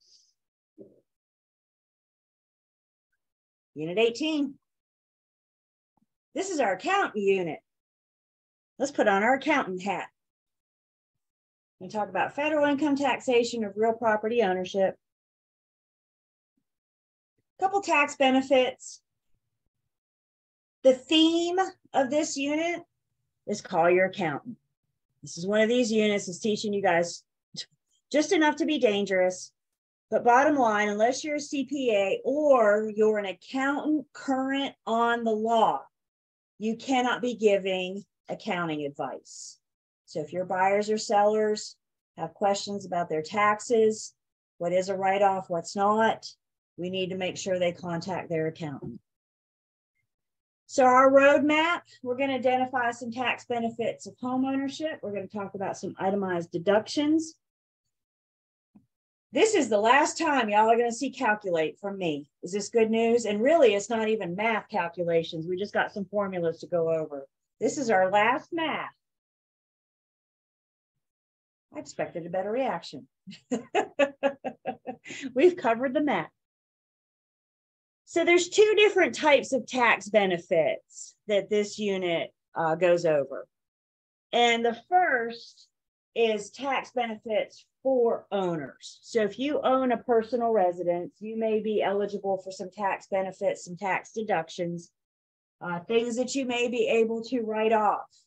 Your mortgage interest, remember your PITI? Whatever you pay in that first I might be a tax deductible expense. Your discount points, remember discount points are just prepaid interest. So the year you buy your home, you have mortgage interest that you're sending in once a month, but if you bought any discount points the year you bought your home, you may be eligible for those as a tax deduction. If you have to pay a prepayment penalty, that might be tax deductible. Mortgage insurance premium, NIP for an FHA loan. And then maybe even your loan origination fees. I think what we're getting from this slide is the year you buy a home or the year your buyer buys a home, have them talk to their accountant. Make sure all those, any of those closing expenses can be a write-off.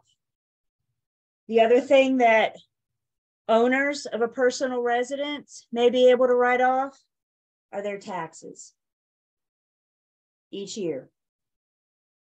So if they come to you with a lot of questions about what's deductible, again, is anybody on this call CPA?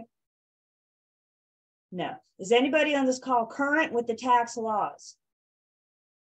Exactly. So all of you are telling your buyers and sellers, even if you do your own taxes on TurboTax, you don't know. You don't know. So have them call your accountant, their accountant.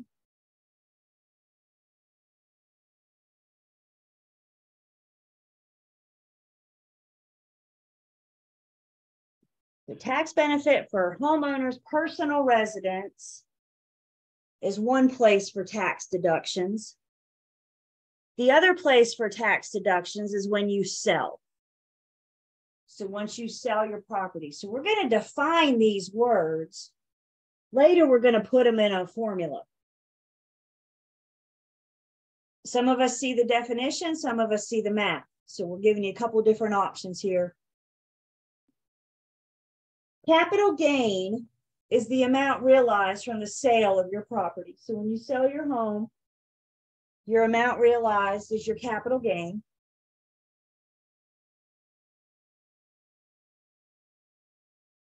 Your cost basis is your initial cost. What did you pay for the property? Cost basis is your initial cost.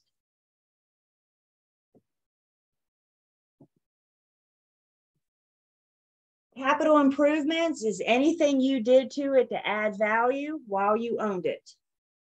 We talked about capital improvements last night. You can't paint a room and say you added value. You add a value by, basically the best way to add value is to add square foot. You're going to finish the unfinished basement. You're going to add on, you're going to build a room on the back of your house. That's going to give you a capital improvement. So cost basis looks at what you paid for it. Capital improvements looks at what you did while you owned it. Your adjusted basis is your cost basis plus your capital improvements. So your adjusted basis right here is your cost basis. What did you pay for it? Plus your capital improvements. Your amount realized is what did you sell it for? Cost basis is what you bought it for. Amount realized is what you sold it for. The difference in the two should give you your capital gain. Again, we're going to put all these words in a formula in just a second. That's the math. We're never going to pick a calculator up. Is that good news? Last piece of math doesn't require a calculator. Just formulas. When selling real property, there's certain considerations, whether you've owned the property long-term or short-term. Short-term is defined as 12 months or less. You're not going to have tax considerations for capital gains if you are a short-term owner. Who's the short-term owner? Typically, who is the short-term owner? I see your mouths move. The flipper, the investor. So their tax benefits come from them doing their job, right? That's their job, is to buy a house, flip it, and turn around and sell it. That's where they get their tax benefits. So these tax benefits that we're referring to when selling are for long-term ownership, which is going to be 12 months or more than 12 months. Short-term isn't eligible for capital gains. So selling real property, if you're selling your real property and it's your principal residence, if you're a married couple filing jointly, you may be eligible for up to $100,000 tax-free. I'll explain that more in just one second. If you're single or you're married filing separately, you may be eligible for up to $250,000 tax-free. Again, we'll put this all together in just one second. The other thing that they need to consider with selling your real property that's your personal residence is how long you live there. You've had to occupy the home for 2 out of the last 5 years. Those 2 years don't have to be consecutive, but the time you live there in the last 5 years needs to add up to 2 years.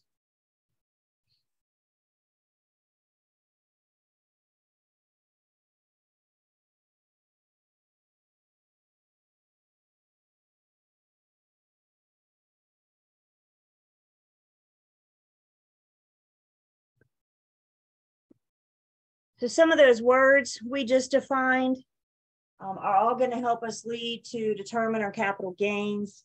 The purchase price is our cost basis. So our cost basis are our purchase price plus our allowable closing costs. Add to that our capital gains, purchase price plus cost basis. I'm sorry, no. Purchase price, here, let's do it that way. My arrows don't work. Purchase price and capital improvements. That gives us our cost basis. Purchase price plus capital improvements is your cost basis. You can add in your allowable closing costs. Again, your purchase price and your allowable closing costs are back in the day when you bought it. Add to it any capital gains you made over the years. That gives you your adjusted basis.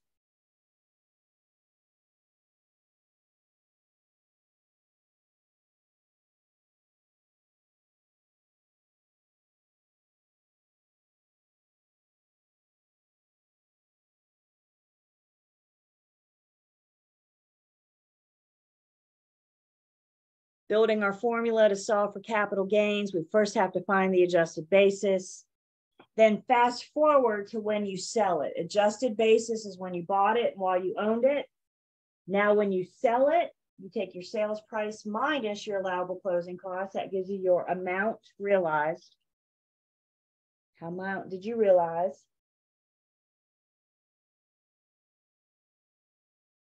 So sales price, what you sold it for, minus your allowable closing costs is your amount realized.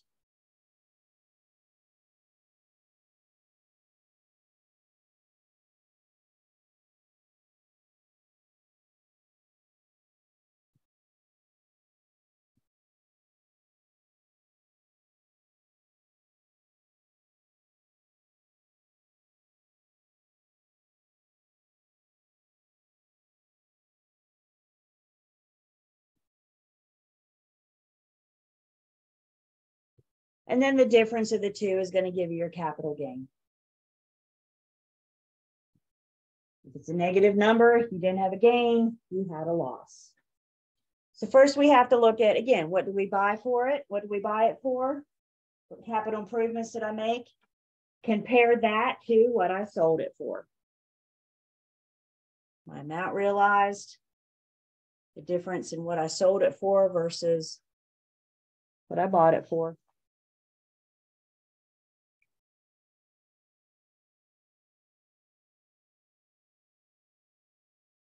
I would know what the words mean. I would know the formulas. I would not worry about having to do any math with these. So put your pencils down for a second. Let's put this together. To my math people in here, let's put this together. Let's say, for example, you had a purchase price. You bought it for $398 and you had $1,500 in closing costs. 20 years later, you sold it for $920 and you had $600 in closing costs. So your purchase price plus your closing costs gave you your cost basis. Had you had capital improvements, you would add that to your cost basis and have your adjusted basis. Fast forward, you sold it for $920 minus your allowable closing costs, and that gave you your amount realized. The difference of the two gave you a capital gain of $519,850.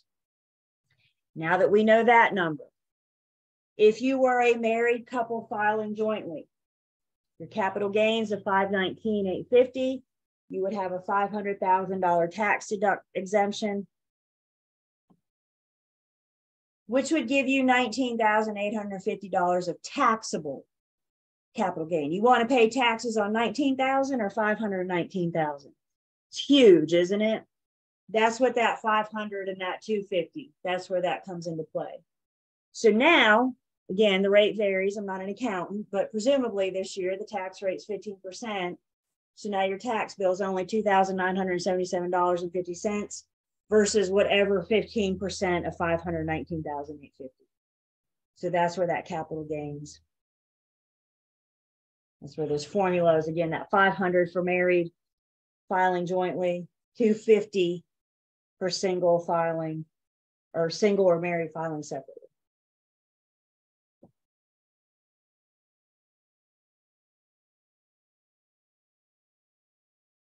Questions? We're done with math. All right. Let's go celebrate and take a break. Come back in 10. Gonna wrap up 18 and get going on 16.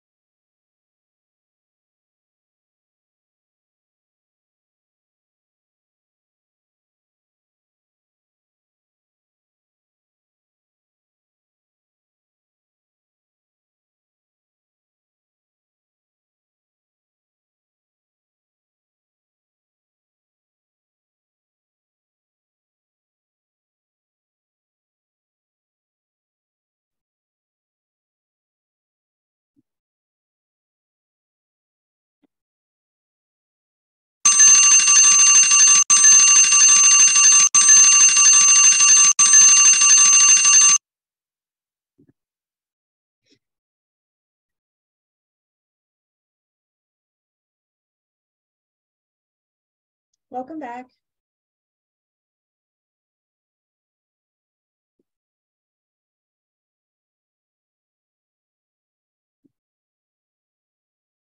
Let me take attendance. And so we looked at the capital gains. We defined the words and we put them in a formula. So again, just having an understanding of what that means, however you see it best, having an understanding. Other tax rules, I guess, if you will, special rules, things to consider, things you may be asked about, things you may be inquiring about yourself. There could be some special rules, some benefits for office in the home. We've seen this grow in the last, well, almost 3 years, haven't we? So a lot of people now have a home office. That space may be tax write-off, tax deductible. There are some restrictions, of course, but if you have a home office, that could be something to consider talking to your accountant about. You guys see my write-off. You see this corner of my home? This is my office. This is it. There is no fun that happens back here whatsoever. It's all work. So this is my tax write-off. Installment sales. Remember we talked about installment land contracts in Unit 10. The buyer is buying the home. They're not doing it on one full price. They're doing it in installments. So the seller's collecting installment payments. That might be something for them to mention to their accountant. Maybe there's some deductions there. One of those parties is paying taxes. May that be the buyer or the seller. So there's some tax considerations there as well. And then if you have a vacation home, you might be able to write off certain expenses revolved around the home too. Again, there's rules involved. I think for the vacation home, for example, it's not eligible if you are there more than 14 days out of the year. It is solely for other people to vacation. So you only get to enjoy your own home for, for 14 days if you want the tax write-offs. Again, get with your accountant, always get with your accountant.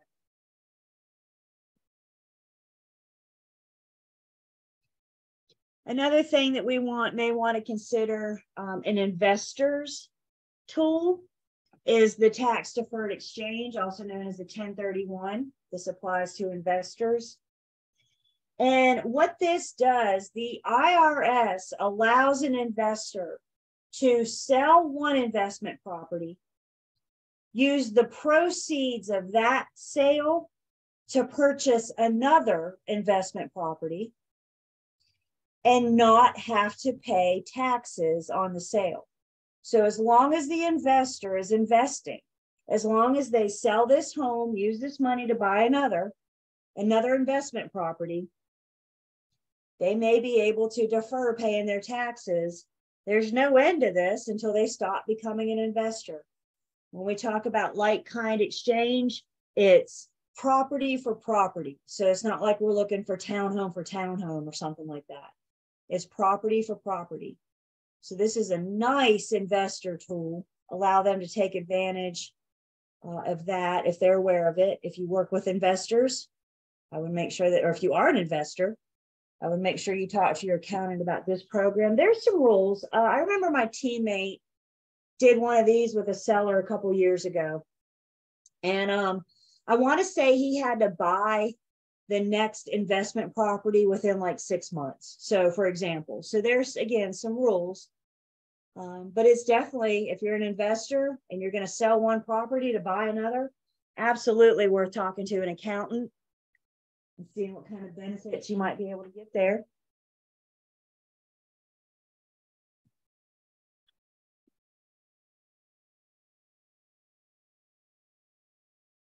Okay, so you got to find it within so long and then close within 6. So you can't drag your feet, can you, as an investor? Especially, I mean, the market conditions might dictate this, right? You know, last couple of years, it's been hard to buy a home. So investors may not have been able to get in within that 6 months.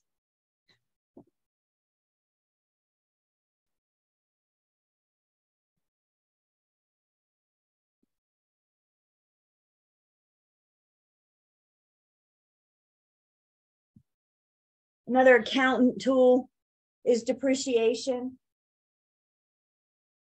determining how much value the property is lost. Accountants, as with investors, like to use straight line depreciation. We looked at that when we were talking about our income capitalization approach. Straight line depreciation says it depreciates the same amount each year. So for example, it depreciates $30,000 on year one, $30,000 on year two, $30,000 on year five. It depreciates the same amount every year for its economic life. Again, these are investors. You can't claim depreciation on your principal residence.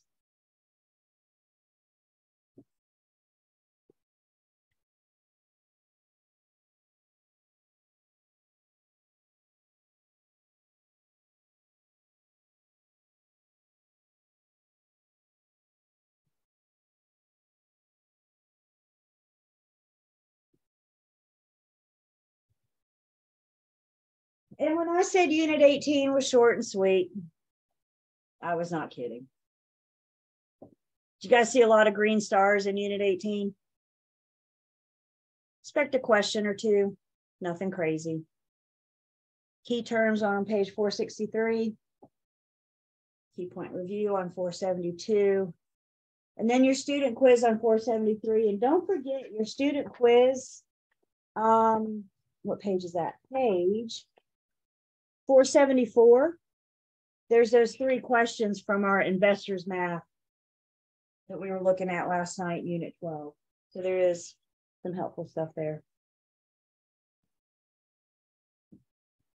Normally at this point in the unit, I stop and ask if there's any questions, but I'm gonna tell you guys, y'all literally know what I know when it comes to tax benefits and gains and accounting and all that stuff. So you're welcome to ask questions, but if it's not in the book, I won't. There's my disclosure. Do I have any questions? I do not want to dismiss you guys. Do we have any questions?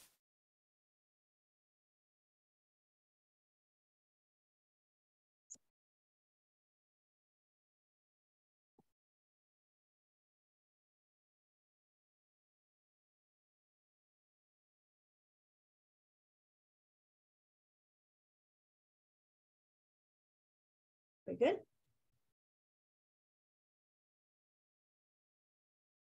The last thing I will say, guys, please remember, going into real estate, going in as a broker, you're an independent contractor. If you've never been an independent contractor before, you're 1099. They don't withhold taxes from your commission check. But also as an independent contractor, there are things that are write-offs in your business expense. So your first year in real estate sales, I highly recommend that you guys talk to an accountant to make sure you're taking advantage of everything that you can. Questions?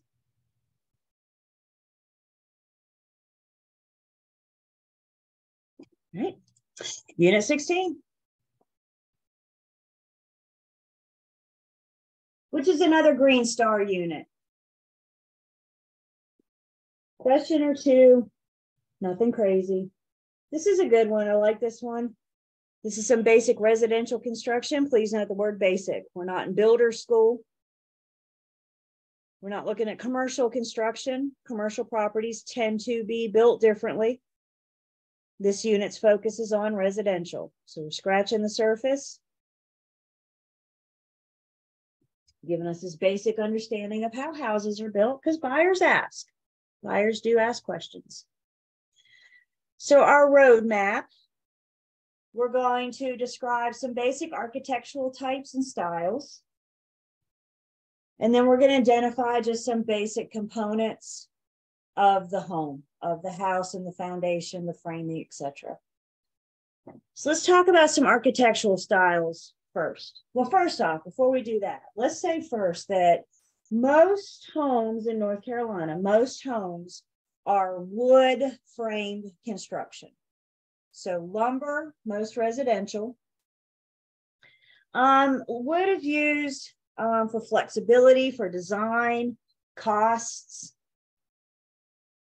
Wood is a very popular product to build homes.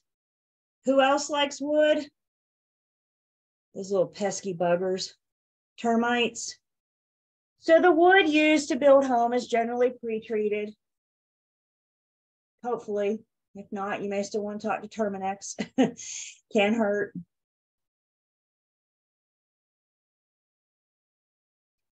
Couple of different styles. Obviously, this isn't all of them, but this just kind of gives us an idea of some styles. The ranch style, all the main living is on one level. So you're going to have the living room, dining room, kitchen, bedrooms, bathrooms, everything's on the one level. Maybe you have a basement, but all ranch is going to be all the main living on one level. Split level, you have your garage here, and then you have typically this main level here is going to be living room, maybe dining room, kitchen, living quarters. And then about halfway through the home, you split and stairs go up and down. Typically on the second floor here, you're going to have your bedrooms. And then usually in the bottom there, the basement area, you might have a bonus room, a family room, a den, for example. Don't confuse a split level with a split foyer. A split foyer is a 2-story house. You walk in the front door, you got 2 choices. You go up or you go down. So split level versus a split foyer. 2-story homes generally have living room, kitchen, dining room on the main level. Most bedrooms are upstairs. The primary on the main is becoming a more popular option. The owner's suite. Owners don't want stairs, apparently. We'll let the kids go live upstairs and we'll stay down here on the first floor. So typically you might see a primary on the main, if not all your bedrooms, maybe a loft upstairs, big family area. And then contemporary is more about the architectural design, the unique design. I always picture the Jetsons living in that house for some reason, just kind of a more unique, different kind of style. So why don't you guys, let me ask you guys a question for the private chat. Based on these 4 styles, which one, private chat, which one do you think is the most expensive to build? Which one do you think is the most expensive to build?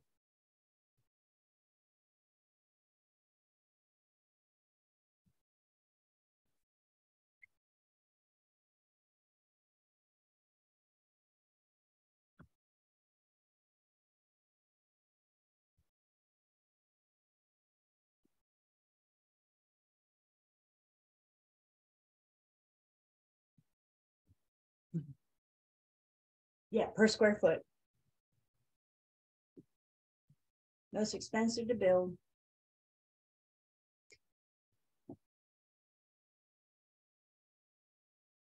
A lot of you are saying contemporary, and I agree, those can get expenses, especially when you get particular.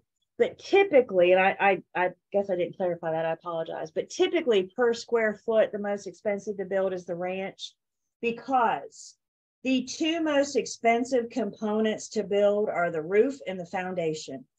And with the ranch, everything's on the foundation, everything's under one roof. The 2-story might be the same square foot as the ranch, but it only uses half of the foundation and half of the roof. I do agree with you guys. Contemporary could get really expensive really fast, for sure. But if we're talking about per square foot, your roof and your foundation are usually the most expensive.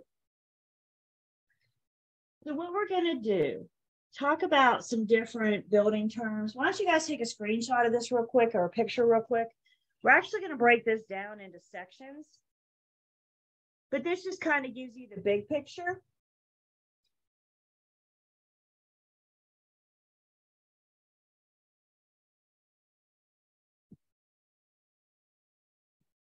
So with these terms, as with builders start at the bottom and work their way up, right? So we too are going to start at the bottom. And it all starts with the foundation. And of the foundation, the very first thing we're going to put down are the footings. Footings are poured concrete. We're going to dig out some trenches, put in some footings. They need to be below the frost line to allow for expansion. You go to different parts of the country, the frost line may be further down than other parts.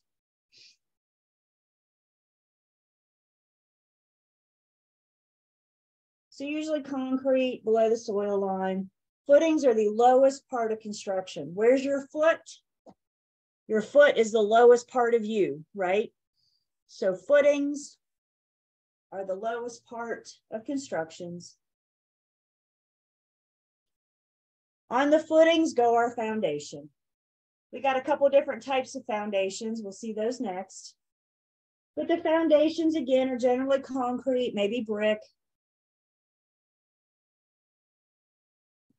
They rest on the footings. If you have an open, like a crawl space, for example, or a basement, you might have piers. You guys see these piers here. This just helps to offer support. We don't want sagging floors.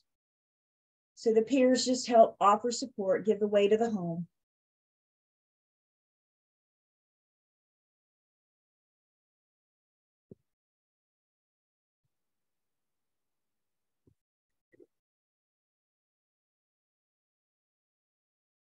Types of foundations that we usually see, the crawl space lifts the living area above the ground. It allows for ventilation, moisture control. A basement is a story-high crawl space. Again, it lifts the main level, the living space off the ground. Maybe the basement is finished, maybe it's not.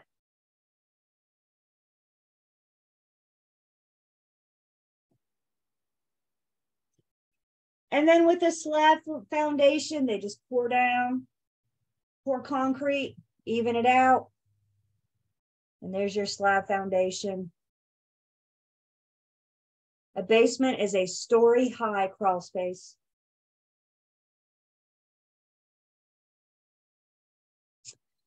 Buyers generally have preferences.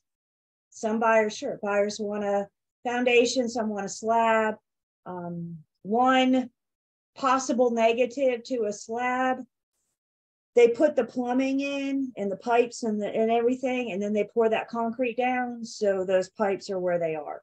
So if you want to remodel your bathroom, your sink is here. At least with a foundation or a crawl space or a basement, you can get under there and move stuff around if you really wanted to. If you're not looking to do major renovations, then a slab may not be a terrible option for you. Again, it just comes down to buyers' preferences.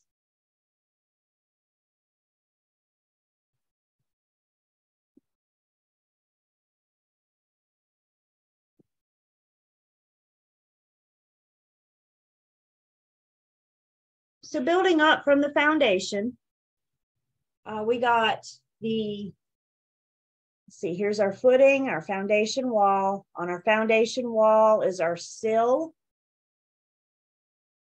Our sill is our lowest horizontal piece. It sits on the foundation.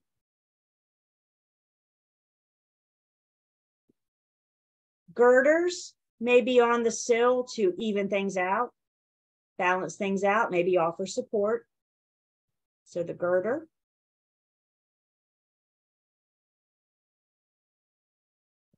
On the sill or the girder is our floor joist. The floor joist supports the entire weight of the floor. It helps form the structure of the floor. On top of our floor joist goes our subfloor. Subfloor is usually plywood or pressed wood. What we walk on goes on our subfloor. So our carpet, laminate, tile. You guys ever pulled up carpet? Interested to see what's under there? There's some interesting things under that carpet, isn't there? Pull up tile. There's some interesting things going on down there.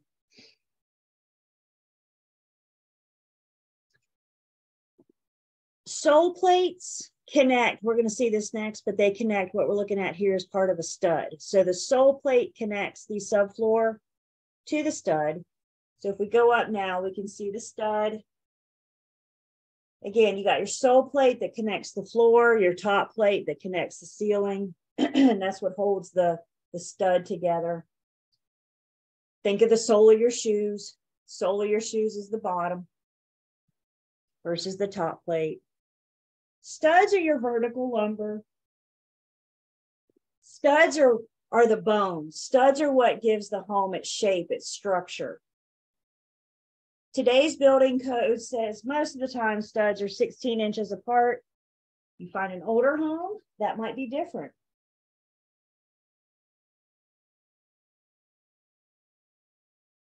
So the sole plate connects the stud to the stud floor. The top plate connects the stud to the ceiling joist. We'll get up to the roof in just a second.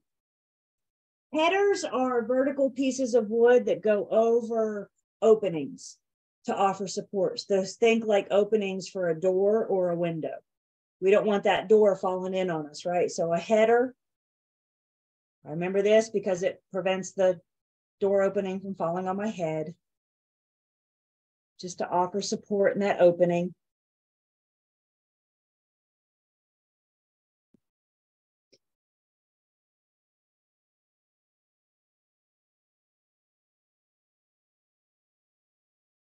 Still on studs for a second, or your framing. There's a couple different types of framing systems.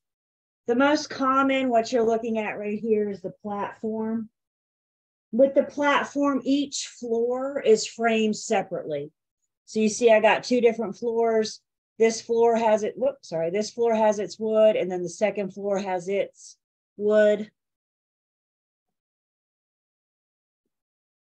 In a balloon, the studs go from the foundation to the ceiling.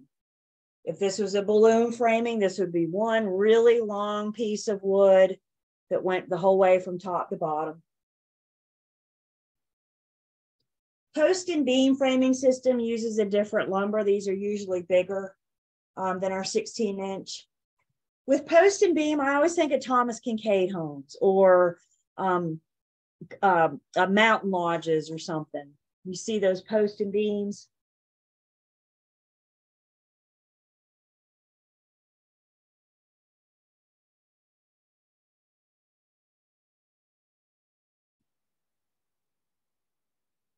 So moving up to the roof and the ceiling, we got our top plate, connects the stud to the ceiling joist. Ceiling joist is what supports the weight of the roof. Weight in a home is distributed throughout. We just don't let one thing support the whole weight. We all help each other.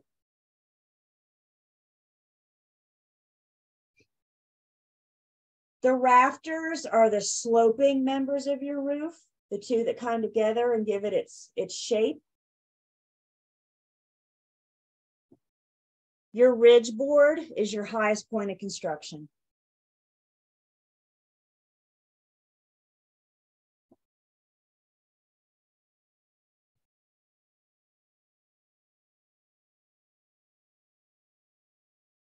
The flashing is what seals the opening in a roof. So for example, we have a chimney, maybe you have an opening for a vent pipe or something, you're going to have flashing around it.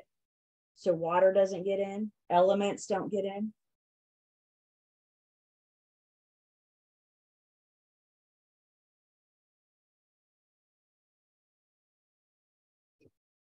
Your eave is the overhang of the roof.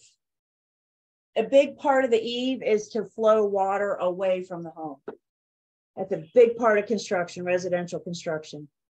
Water and wood don't go real good together, do they? So a big part is keeping water away from the home, directing it away from the home.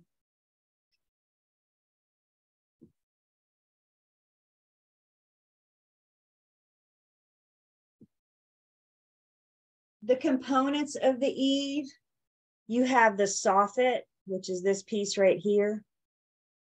It's usually ventilated, so it allows for air, keep things dry. If you walk outside and you stand with your back right against your house and you look straight up, you'll be looking at the soffit.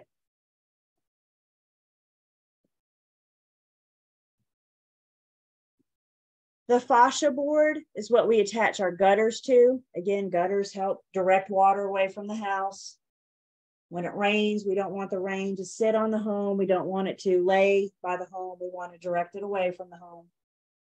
So gutters attached to our fascia board.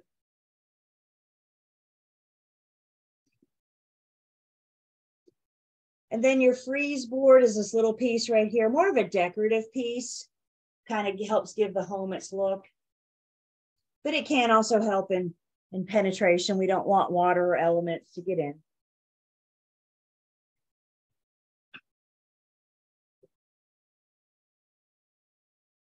Questions on our framing, foundation, walls, roofs?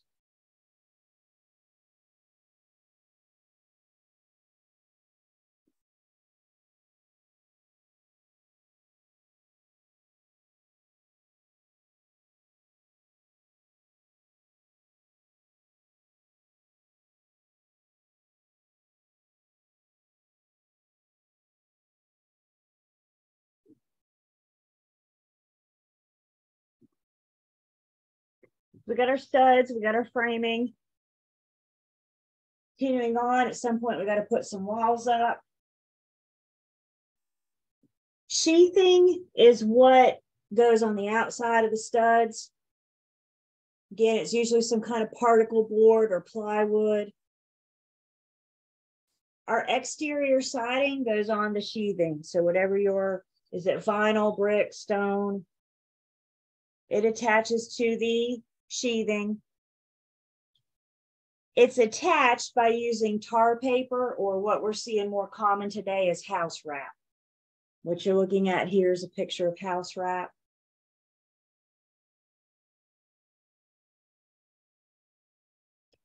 The sheathing has, this house wrap usually has a plastic water barrier, again, help keep things dry.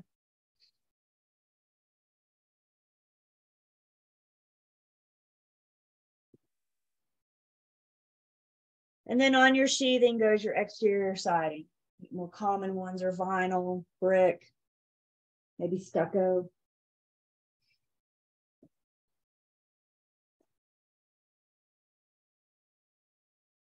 Exterior siding is what gives the home its look. It's what we see.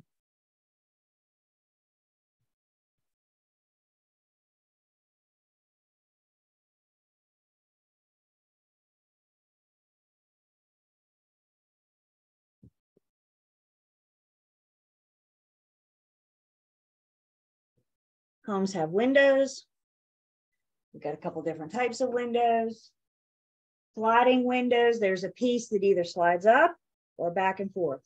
It either goes horizontal or vertical. One piece moves. Swinging windows are the ones that open out. They're usually on a crank, and you crank them out, crank them back in. Fixed windows don't open. Fixed windows are your picture windows, like what you're looking at here.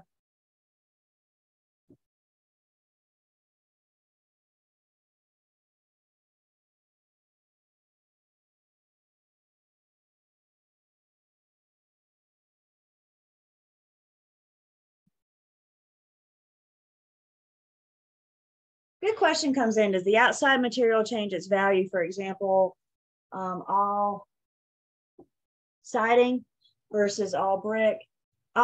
You know, some people would argue, yes, I think that might come down to a preference thing. I don't honestly know how an appraiser would interpret that. I think brick is going to withstand the elements better. I think it's going to last longer.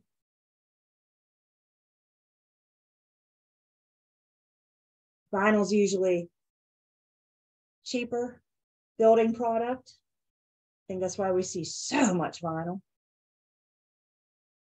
I live in a vinyl home. I fell victim to the vinyl.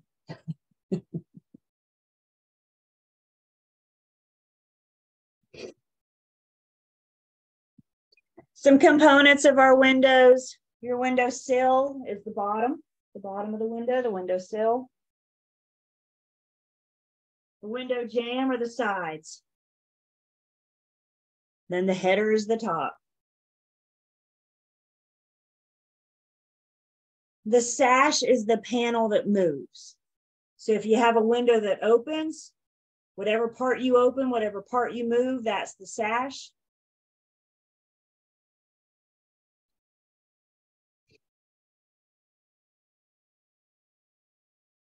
Muttons and mullions are words I made up to see if you guys are paying attention.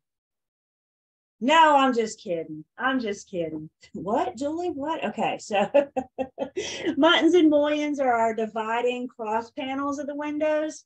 So the muttons are the horizontal pieces right here. The mullions are the vertical pieces. So the dividing woods, the dividing panels, muttons are horizontal, mullions are vertical.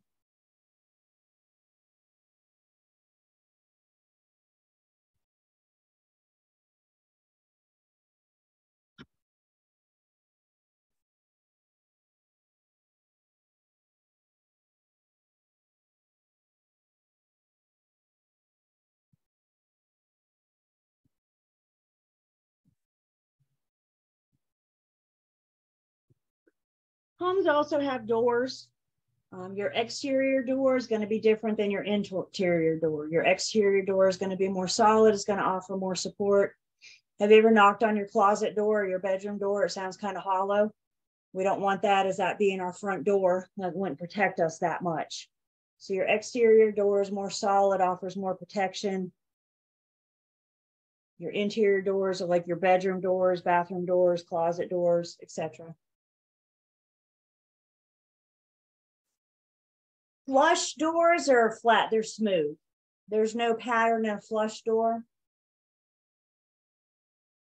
Panel doors, what you're looking at, there's raised indentions.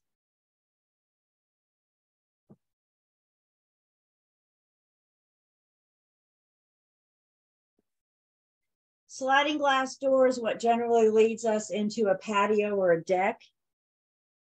So it's a glass, you open it up, walk through.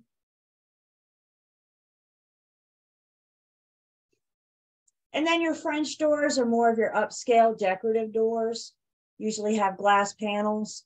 Where we see French doors, for example, might be leading from the kitchen to the formal dining room. There might be French doors. The components of the doors are the same as the windows. So the door sill is the bottom, the jamb is the sides, the header is the top. Oh, there you go.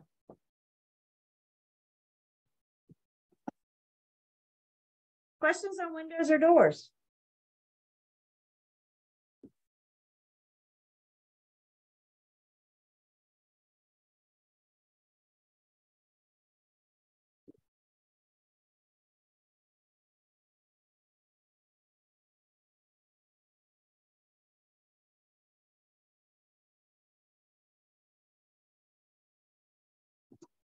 A little bit more on our roofing. We got the rafters that give it a shape.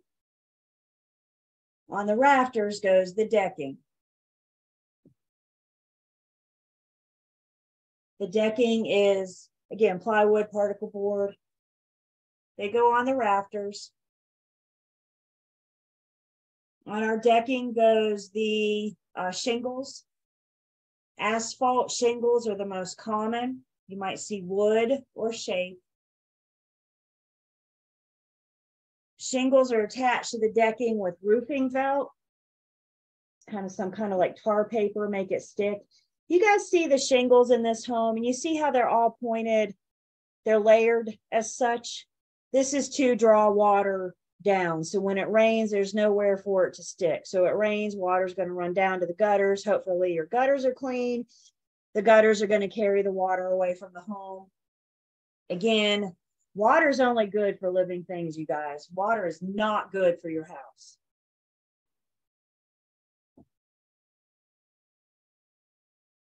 The pitch of the roof tells us the slope. It tells us how steep it is.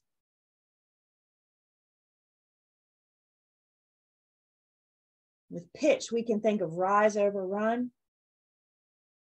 The larger the rise, the steeper the roof.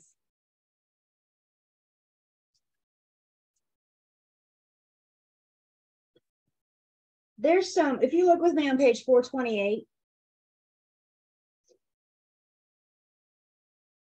There's some roofing designs. Gable is the most common. Gable is what we see most often. That's your rafter roof. You may have a hip, which just has 4 sides instead of the 2. Dormers are those decorative little windows. Maybe you can access them, maybe you can't. Salt box, we're starting to see more of these. This is like a 1.5-story home. So you got the full bottom level, and then you got half of the second level. So you might see a salt box roof where it's kind of the triangle on one side, but it's got a big, big, big slope in the back. Your flat roof is generally what we see in commercial. And a lot of times in commercial, in the flat roof, there's where your HVAC and AC units are. The key to the flat roof is drainage.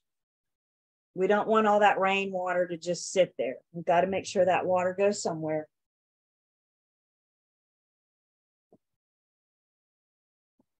Just to give you an idea, some designs. Like I said, buyers like to point at stuff and ask questions. And I think dormers are one of those common questions. What's that? Questions on your roof.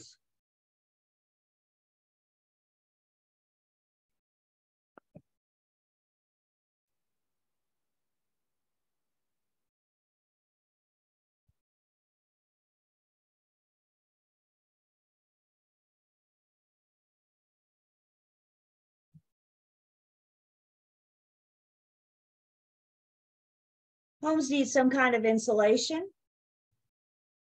various materials. Old school were those bats of insulation. They just kind of rolled out. Today, we're seeing some more modern. The Pink Panther is doing a loose fill. He's blowing in the insulation. Once there, it'll harden. You also may have foam insulation. Again, you kind of spray it in, it expands just a bit. It'll harden.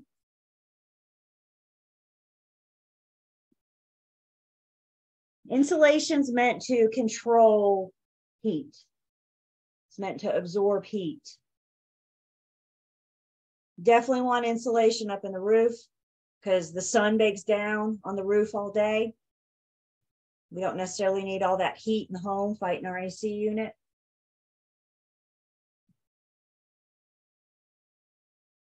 Weather stripping is used around exterior doors and windows, help keep the elements out, help keep critters out.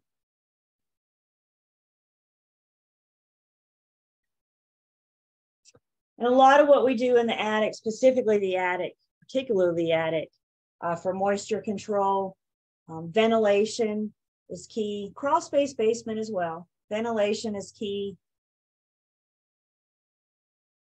Vapor barriers. Vapor barriers look like that. We just saw that in the picture with the crawl space. They look like white trash bags. Crawl space, vapor barrier business is the place to be right now. That's what we should sign up for. Crawl space school.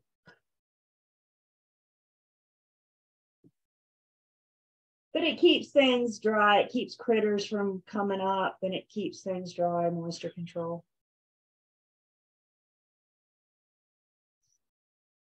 There's different types of insulation. Insulation is listed as an R value.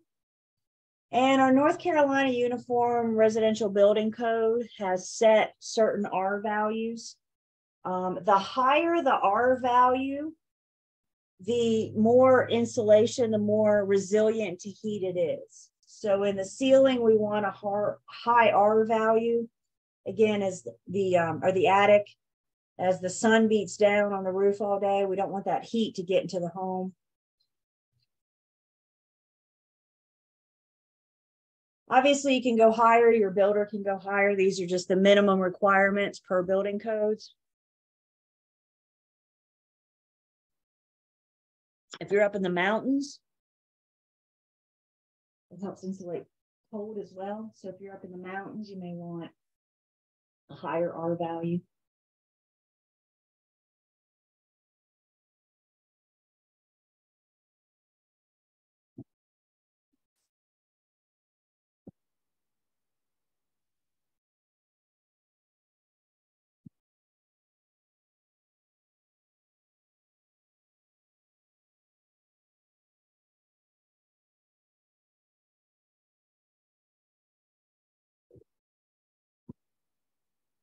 Homes need to be heated. AC is a luxury. Typically, what we're seeing is an HVAC system, which combines heating, ventilation, and air conditioning. HVAC stands for heating, ventilation, and air conditioning. HVACs can be electric, they can be gas, have solar panels.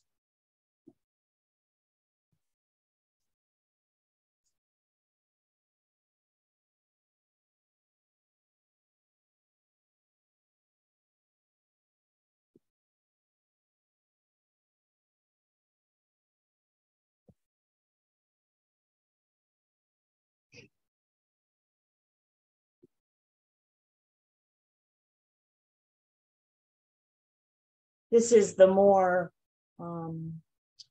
modern method, HVAC systems. If you find older homes, you may find some other heating systems or maybe just some different types of homes. So for our heating systems, other than HVAC, you might find a central forced warm air. There is no duct system. The heating system is centrally located in the house, and the heat just kind of goes everywhere from there.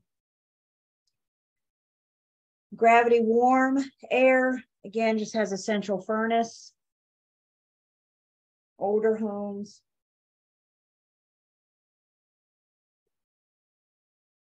Electric baseboards, not as common today, but you still might be out there. They run along the baseboard of the wall, plug them in, they generate heat.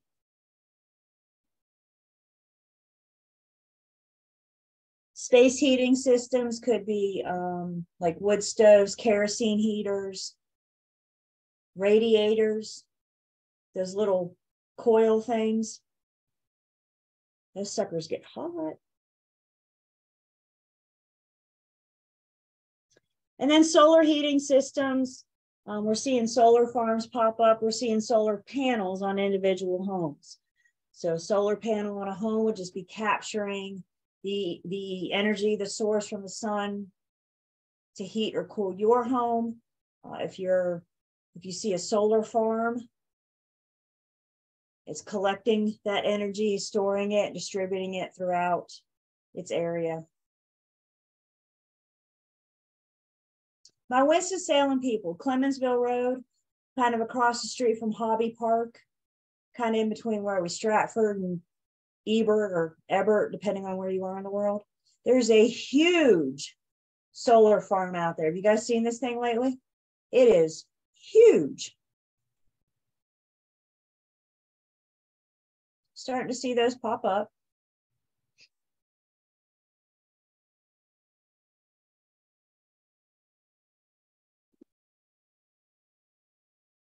Again, if it's not an HVAC, we've got a heating system, and then we'd have a separate AC system. So that could be a central forced air, no ductwork. You may also have room air conditioners, window units. But the HVAC is what we're seeing in most new construction today, as it combines the two. Flip it over one way for heat, flip it over another way for AC. Anybody else get to flip your AC on today? I was burning up this afternoon. I like running my AC in February. I feel the need to say that.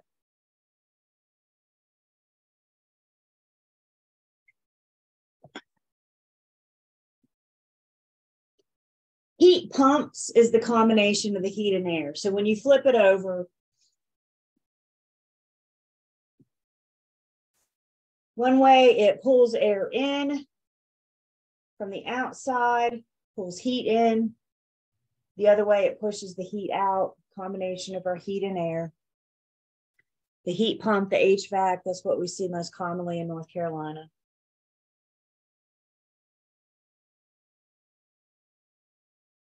Heat is measured in BTUs, British thermal units. These are stated in a thousandths.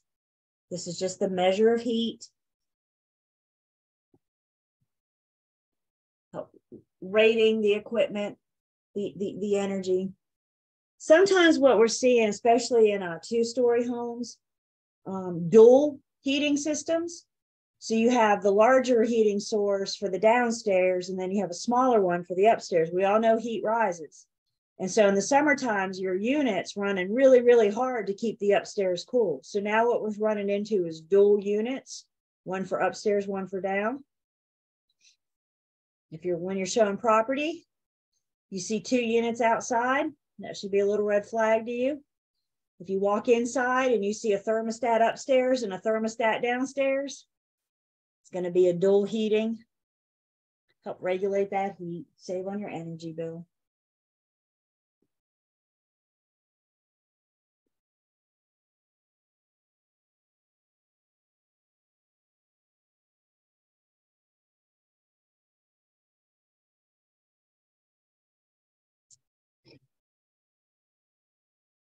When it comes to buildings, there are certain codes, certain regulations that builders have to follow. Government regulations, they provide us with these minimum construction standards. The purpose is safety. So that's the point of our building codes, to require buildings to build with those minimum construction standards. Obviously, the builder can go more than the minimum, but they do set regulations.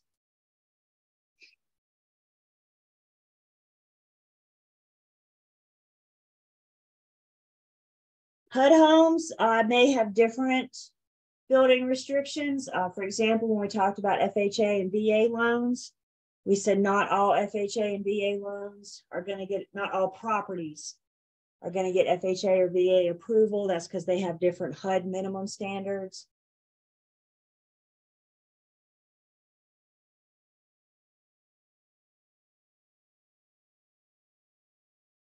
And then your contractor licensing, also known as your general contractor.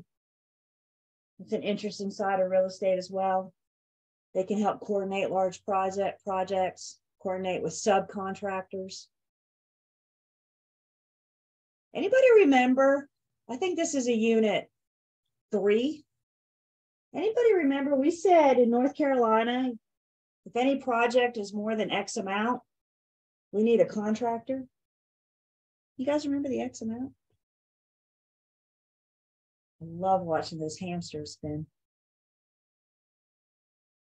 Yeah. Look at you guys go. So in North Carolina, if your project is more than $30,000, you need that general contractor. That was not fair at 8:30 on a Wednesday night. I'm sorry.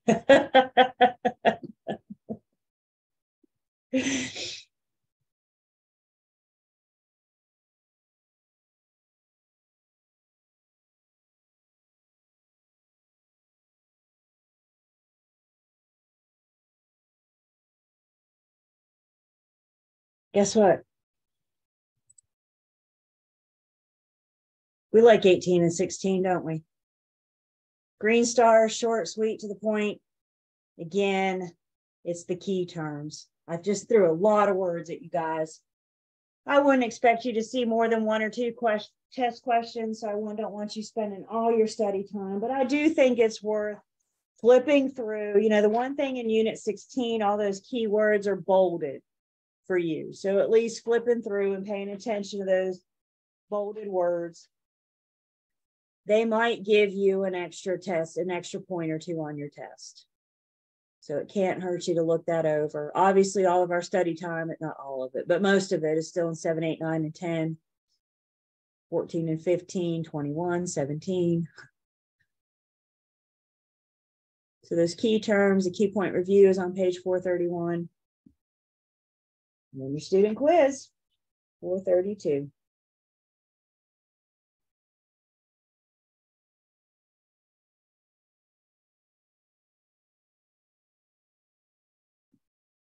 Questions?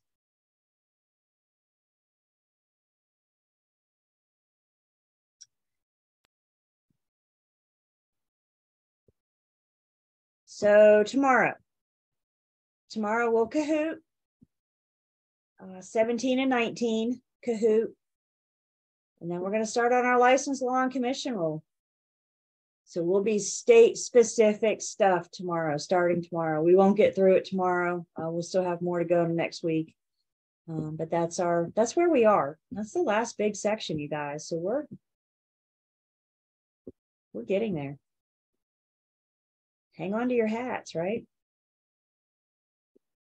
Do you have any questions, comments, concerns? We all good? Have a great night. We'll see you guys tomorrow. Bye. Thank you.